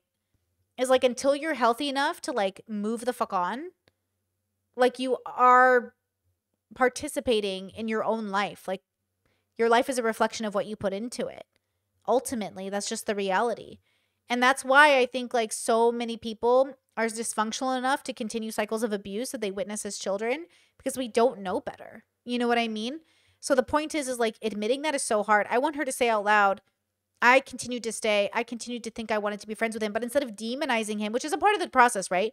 She's probably going to have to demonize him for a couple years. And then when she grows out of that, I hope her healing turns into like, okay, how did I contribute to staying in this relationship or consenting to be in this relationship? And how do I not repeat that pattern the second time or third or fourth time? Okay, like, how do I make sure that I don't repeat a pattern of picking people that violate my consent? Because genuinely, like, I do think there's a pattern of behavior. It's so obvious to me now that I'm dating somebody or married. Well, I'm not dating. I'm married to him. I'm married to somebody who so respects my consent. And that it's so different to me. Like, I cannot explain to you the difference of people's energy. But obviously, there are just, like, types of people that, like, they don't care about your consent. But not in the casual way old people don't care about your consent when they touch your hair. I don't care about that. I mean, like, in a like a focused, on purpose, or even a neglectful way where they don't even remember you exist. You know? And so again, now that I'm dating now that I'm married to my husband, I realize, like, oh yeah, like, I couldn't even imagine you violating my consent in such a big way. But I think that's because it would so go against his values. Like, it wouldn't work with the person that he is. But lots of people in different relationships with values are open to violating your consent in a way that feels justified to them. Like, someone who's willing to cheat in a relationship is open to dating the violation of a promise that they kept because of justifiable reasons in their head. A person who's willing to violate your consent in a physical way because they feel like they can push boundaries because they're, quote, close to you. Like, everyone has, like, again, if you can justify in your head bad activity, then that's the red flag to me. Like, that's the red flag. So I think the difference between the person I'm married to now and the people I've dated is, like, he doesn't try to justify bad behavior. He'll acknowledge it and we'll talk about it. We'll say, oh, that's bad behavior. Like, in a video, if we're watching this girl, be like, oh, that's bad behavior. But if somebody else was watching it with me, they'd be like, I can see why he would do that, though. Maybe she was a bitch. It's like, oh, you're willing to justify bad behavior because somebody was a bitch to you. That's why I say, if you're willing to do things that make you less of a virtuous person, less a part of your code of honor because somebody hurt you, That's the key to me. You know what I mean? And I'm not saying any of this next part to be mean. He lived in filth like I have never seen. And I've seen Neurodivergency, definitely. Neurodivergency. Like filth is neurodivergency. Hoarding activities, ADHD, forgetting to shower, bathe, clean, autism, like ritual, not neurodivergency. filth. This was the worst. Hoarding. He would spill things on the floor and never, literally never, I think so many gamer boys are neurodivergent, and that's why they're disgusting. clean them up. He What's got that guy on TikTok who has like the grossest room ever? an ant infestation once and wasn't going to do anything about it because he said bugs are normal in British houses. So I had to buy ant killer. And Yeah, she's just like, she doesn't even understand the kind of person she was. She doesn't understand him at all. To be fair, she doesn't even understand herself. he wouldn't clean his bathroom for months and months and months, but would constantly complain about how bad it smelled. And I would tell him that's mold. It's mold. He complained about being tired all the time too, which I don't know if that was a lie or not, but mold will do that too. But he would insist that it wasn't somehow without having cleaned in months, but it's not mold. When I met him, he was washing his clothes without detergent. Just it wasn't using that at all. Lots of people do that. Lots of boys do that, especially. And I don't know for how long before I met him. He was just running it with water and then hanging it on his filthy kitchen cabinets. And I felt bad. I felt bad because I You wanted to be his mummy. felt like he needed someone to help him learn how to be cleaner. I thought he just didn't know how. And I Oh, okay, relatable. listened to all of the struggles of his upbringing, and I was like, he just doesn't know how. Okay, relatable. Someone just needs to show him. And then I found out that he said he doesn't clean at all when I'm not there because he just waits for me to get there to do it. And you didn't break up with him? But I get it, because you didn't, because you thought you could save him. If I just got him the help, if I just taught him to clean. And I only found out about that after we broke up because he said it behind my back. I was doing all of the cleaning and laundry for him. Also, I had a separate bath. No. Nethstar says filth is neurodivergent and cleanliness is also neurodivergent. It's all apparently neurodivergent. No, they're different categories. We're all talking about different shades of blue, but we're talking about different shades of blue, right? So remember my categories? I'm talking about the neurodivergent category in which they are filthy and the neurodivergent category in which they are clean. And so it's different. So we're all talking about blue, but the distinction is which shade of blue are we talking about? Bathroom. I want to make that clear. I wasn't using that bathroom. I had a separate bathroom that I cleaned for myself. I had cleaning supplies. I don't think he even actually knew I had cleaning supplies in there. But I had my own bathroom. All the cleaning, all the laundry, all of it, I was paying for. All of the like paper towels, like soap, all of that only stayed in the house so long as I was buying it. I've been there, girl. I also dated the filthiest people in my 20s. I get it. Yeah. And they were all definitely neurodivergent and gamers. And honestly, I'm glad I broke up with them. And I'm glad I didn't repeat the pattern. But girl, you got to know why you repeated the pattern.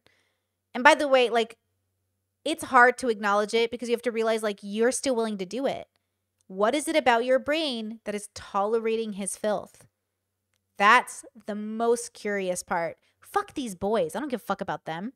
You, girly, what made you stay? And she kind of said it just now. For me, it's this idea of like, I'll just fix them. They'll get therapy. They don't really want to be this way.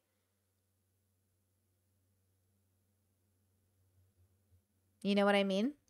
Arrive, and there would just not be toilet paper in the whole house. There were paper towels instead. And who knows for how long too. I was paying for food more than half the time because he would often push me into ordering food for us, even if I had paid for the last meal or the meal before that. And I'm of the opinion now that I shouldn't have been paying for any food. None at all. But I wanted to at least, I thought I was being equal by at least doing like a...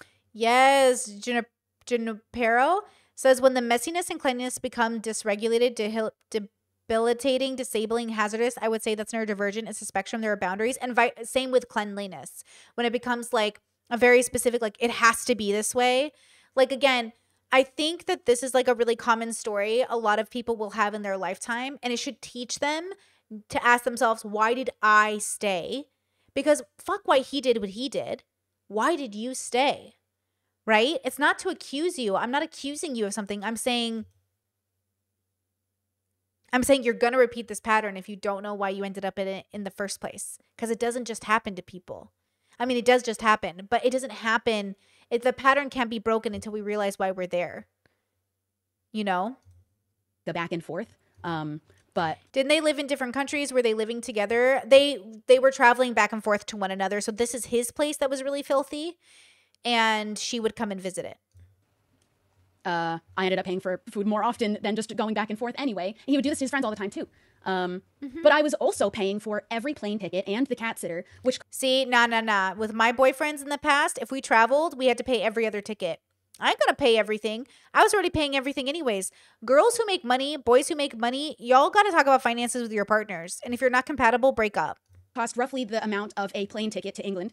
And he never offered to help me pay after the... I would have told him, like, you're paying or I'm not coming to see you. Every other ticket. Either we're in this relationship or we're not. But that's what I mean. This isn't your soulmate. This is not your soulmate. If you're in this relationship, break up. A couple of times he did come here to visit me because he paid for the flights that we would both take. But that only happened twice at the very beginning. I have actually had a friend tell me that this is financial abuse, but I don't know enough about that to say for myself. But this is just toxicity through and through. Both of you are severely toxic enough to have been in this relationship in the first place. But I was telling him that I couldn't afford it all by myself all the time because I was losing money. I was never able... He's obviously more toxic than her. I would say she's less toxic than him. He's much more toxic and abusive, 100%. But she's toxic and dysfunctional enough to be in the relationship. But I would say he's obviously more of the issue. But obviously, who cares about him? Why were we even interested in guys like this, girl? Able to work properly there. And he wasn't traveling at all to see me anymore, even though he said he would. That was like the basis of our entire relationship starting off. So then he agreed to pay for the cat sitter so that it would be basically paying half the cost of my travels. And he did that once. And then never did it again, despite many more months of dating. And I was traveling often. I had to, because he was worried that we weren't spending enough quality time together. And then all of the time that he would have ever extra, he would choose to not spend it on me because there was an available choice. And he chose not to spend it with me often. And I did everything short of just up and move there, which I was willing to do the whole time. And I told him that I was willing to do it. Crazy. You were going to move country for a relationship that's shit, bro? Like, I get it. I totally get it. Like I said, I definitely think he's more abusive and awful and toxic, but like, she's dysfunctional enough to have been in this relationship. It's dysfunctional. It just sucks. If you're in this relationship, break up. This is not your soulmate. Your soulmate not going to make you work this hard, kids.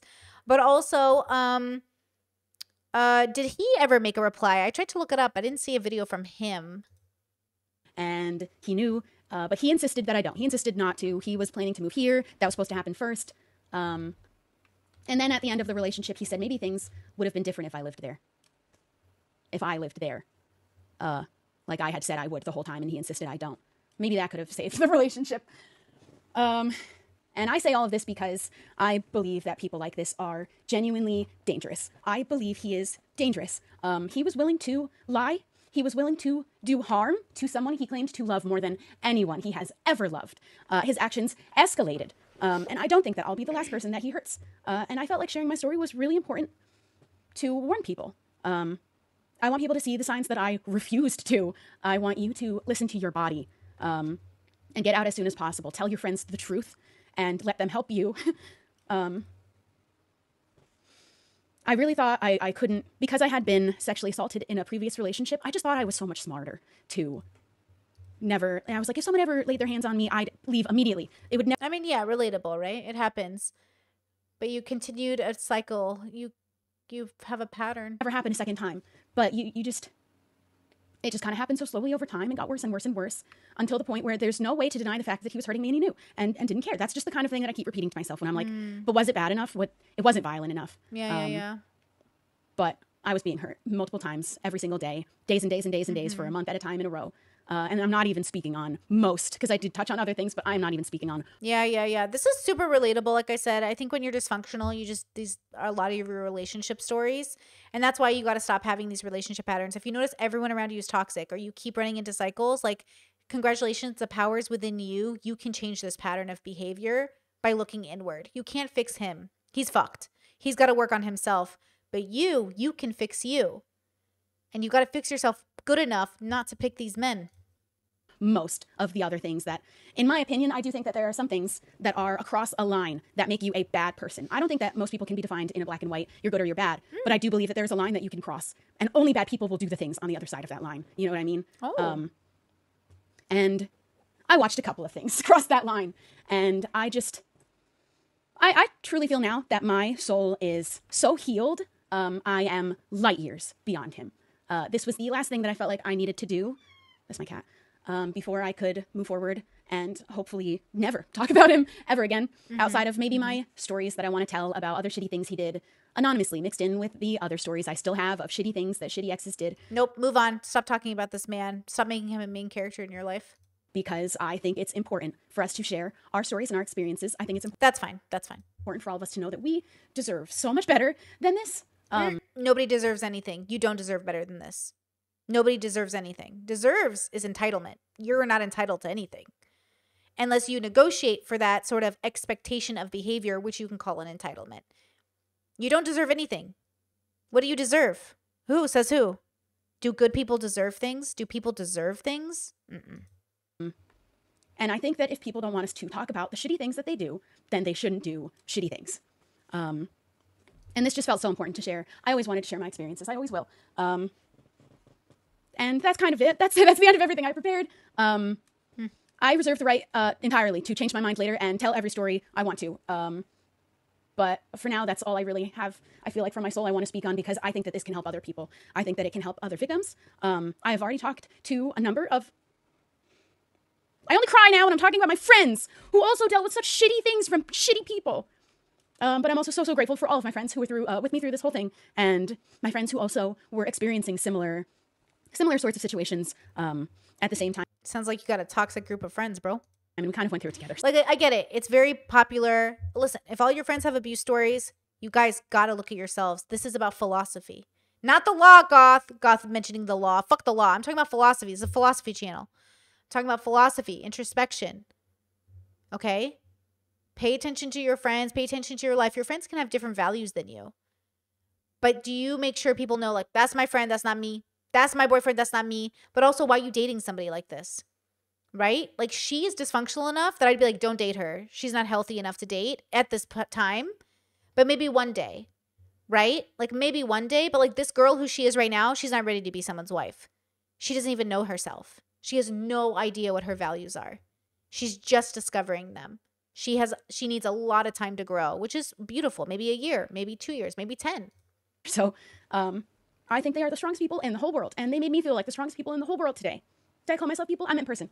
I feel like the strongest people. That's I said nice. it again. I feel like the strongest person. They made me feel so brave.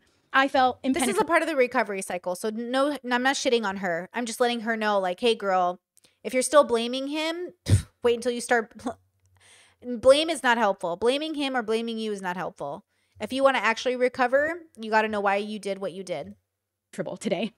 But I am going to go now because my friends are coming over and we're immediately going to go become distracted by watching Love is Blind. I already watched all of it already and I don't care.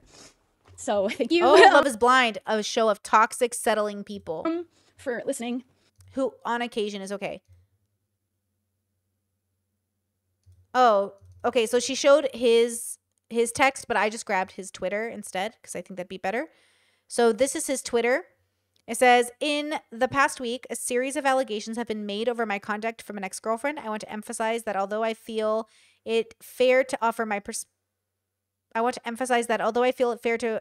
perspective, this person's feelings are completely valid.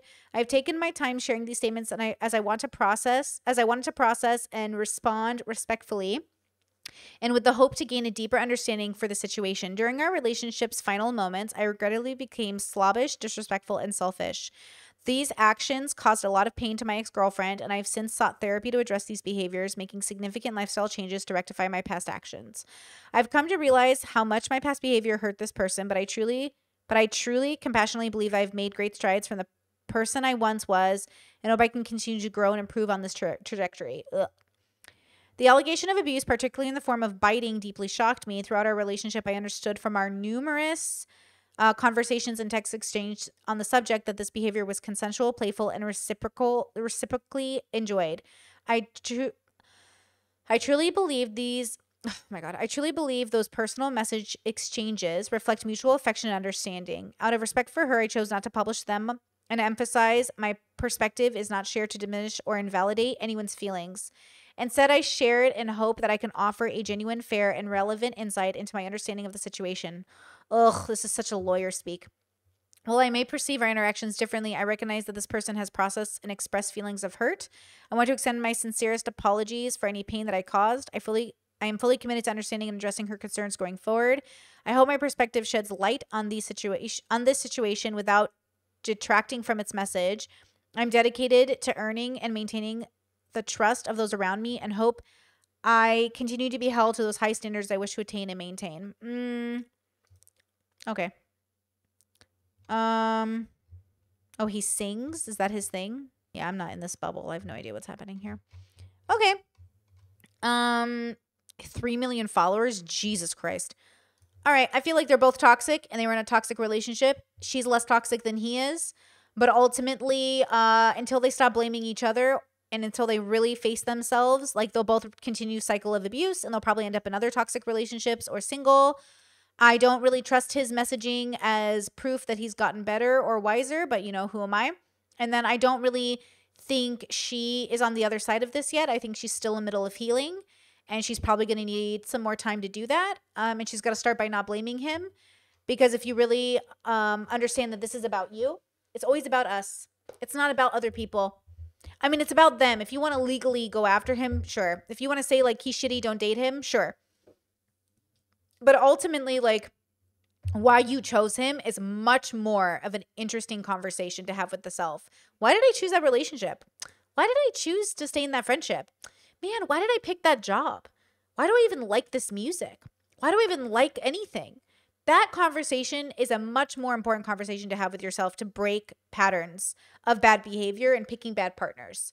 So honestly, like, I'm glad we watched it and everything, but it seems like all the couples we keep reviewing are very immature, very uneducated in terms of their own psychology, themselves. They're lacking introspection 100.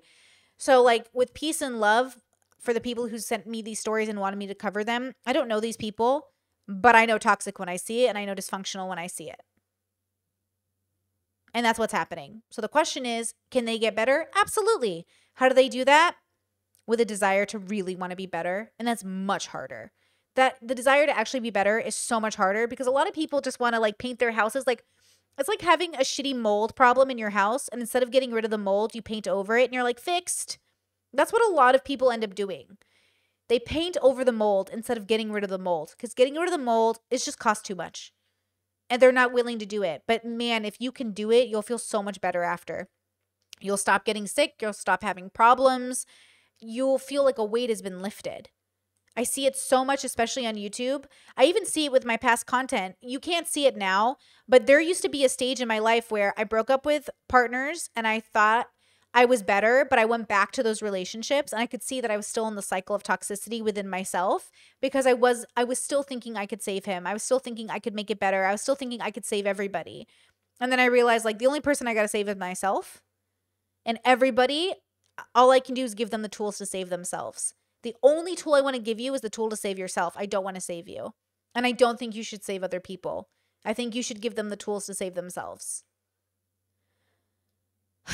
I just think a lot of us think, if I just have a relationship, it will save me. If I find my soulmate, they'll save me. My soulmate and I don't save each other. We give each other tools to save themselves. Even as, like, we've done enough therapy on our own. We've done enough introspective work on our own to know, like, no one's going to save anybody. We're just simply going to give each other tools to save ourselves, you know? Personally, that's my opinion. You can agree to disagree. You know, you can agree to disagree. Okay, let me see. Michael says, I don't think his tweet was good, but is there an example of the right way to respond? It's really difficult because it matters who you're talking to. I don't think it was the wrong way to respond in terms of a public statement. It was pretty good. In terms of like true introspection and actual change, I don't see any change in that message. I just see someone playing lawyer and trying to sound like they've changed. So again, when you say like, is there a right way to respond? It depends on your goal. If his goal was just to give a really good public PR statement, it was super good. Very good. If he was trying to show that he's changed as a person, he probably hasn't. And that's probably why he can't show that, you know? And that's what it is. Ultimately, I think in toxic relationships, people could be equally toxic, or there's usually someone who's more toxic, and the person who's more toxic gets more of the responsibility. But I think ultimately, and though I think that's reasonable, and I agree with that, I think ultimately when we're doing introspection work, we got to put the responsibility on ourselves to know why we stayed in bad relationships, or to know why we're continuing cycles of abuse, or to know why we're not doing more with our life, or having a different relationship with our life. You know what I mean? You know what I mean, Jelly Bean? Okay, now let me see.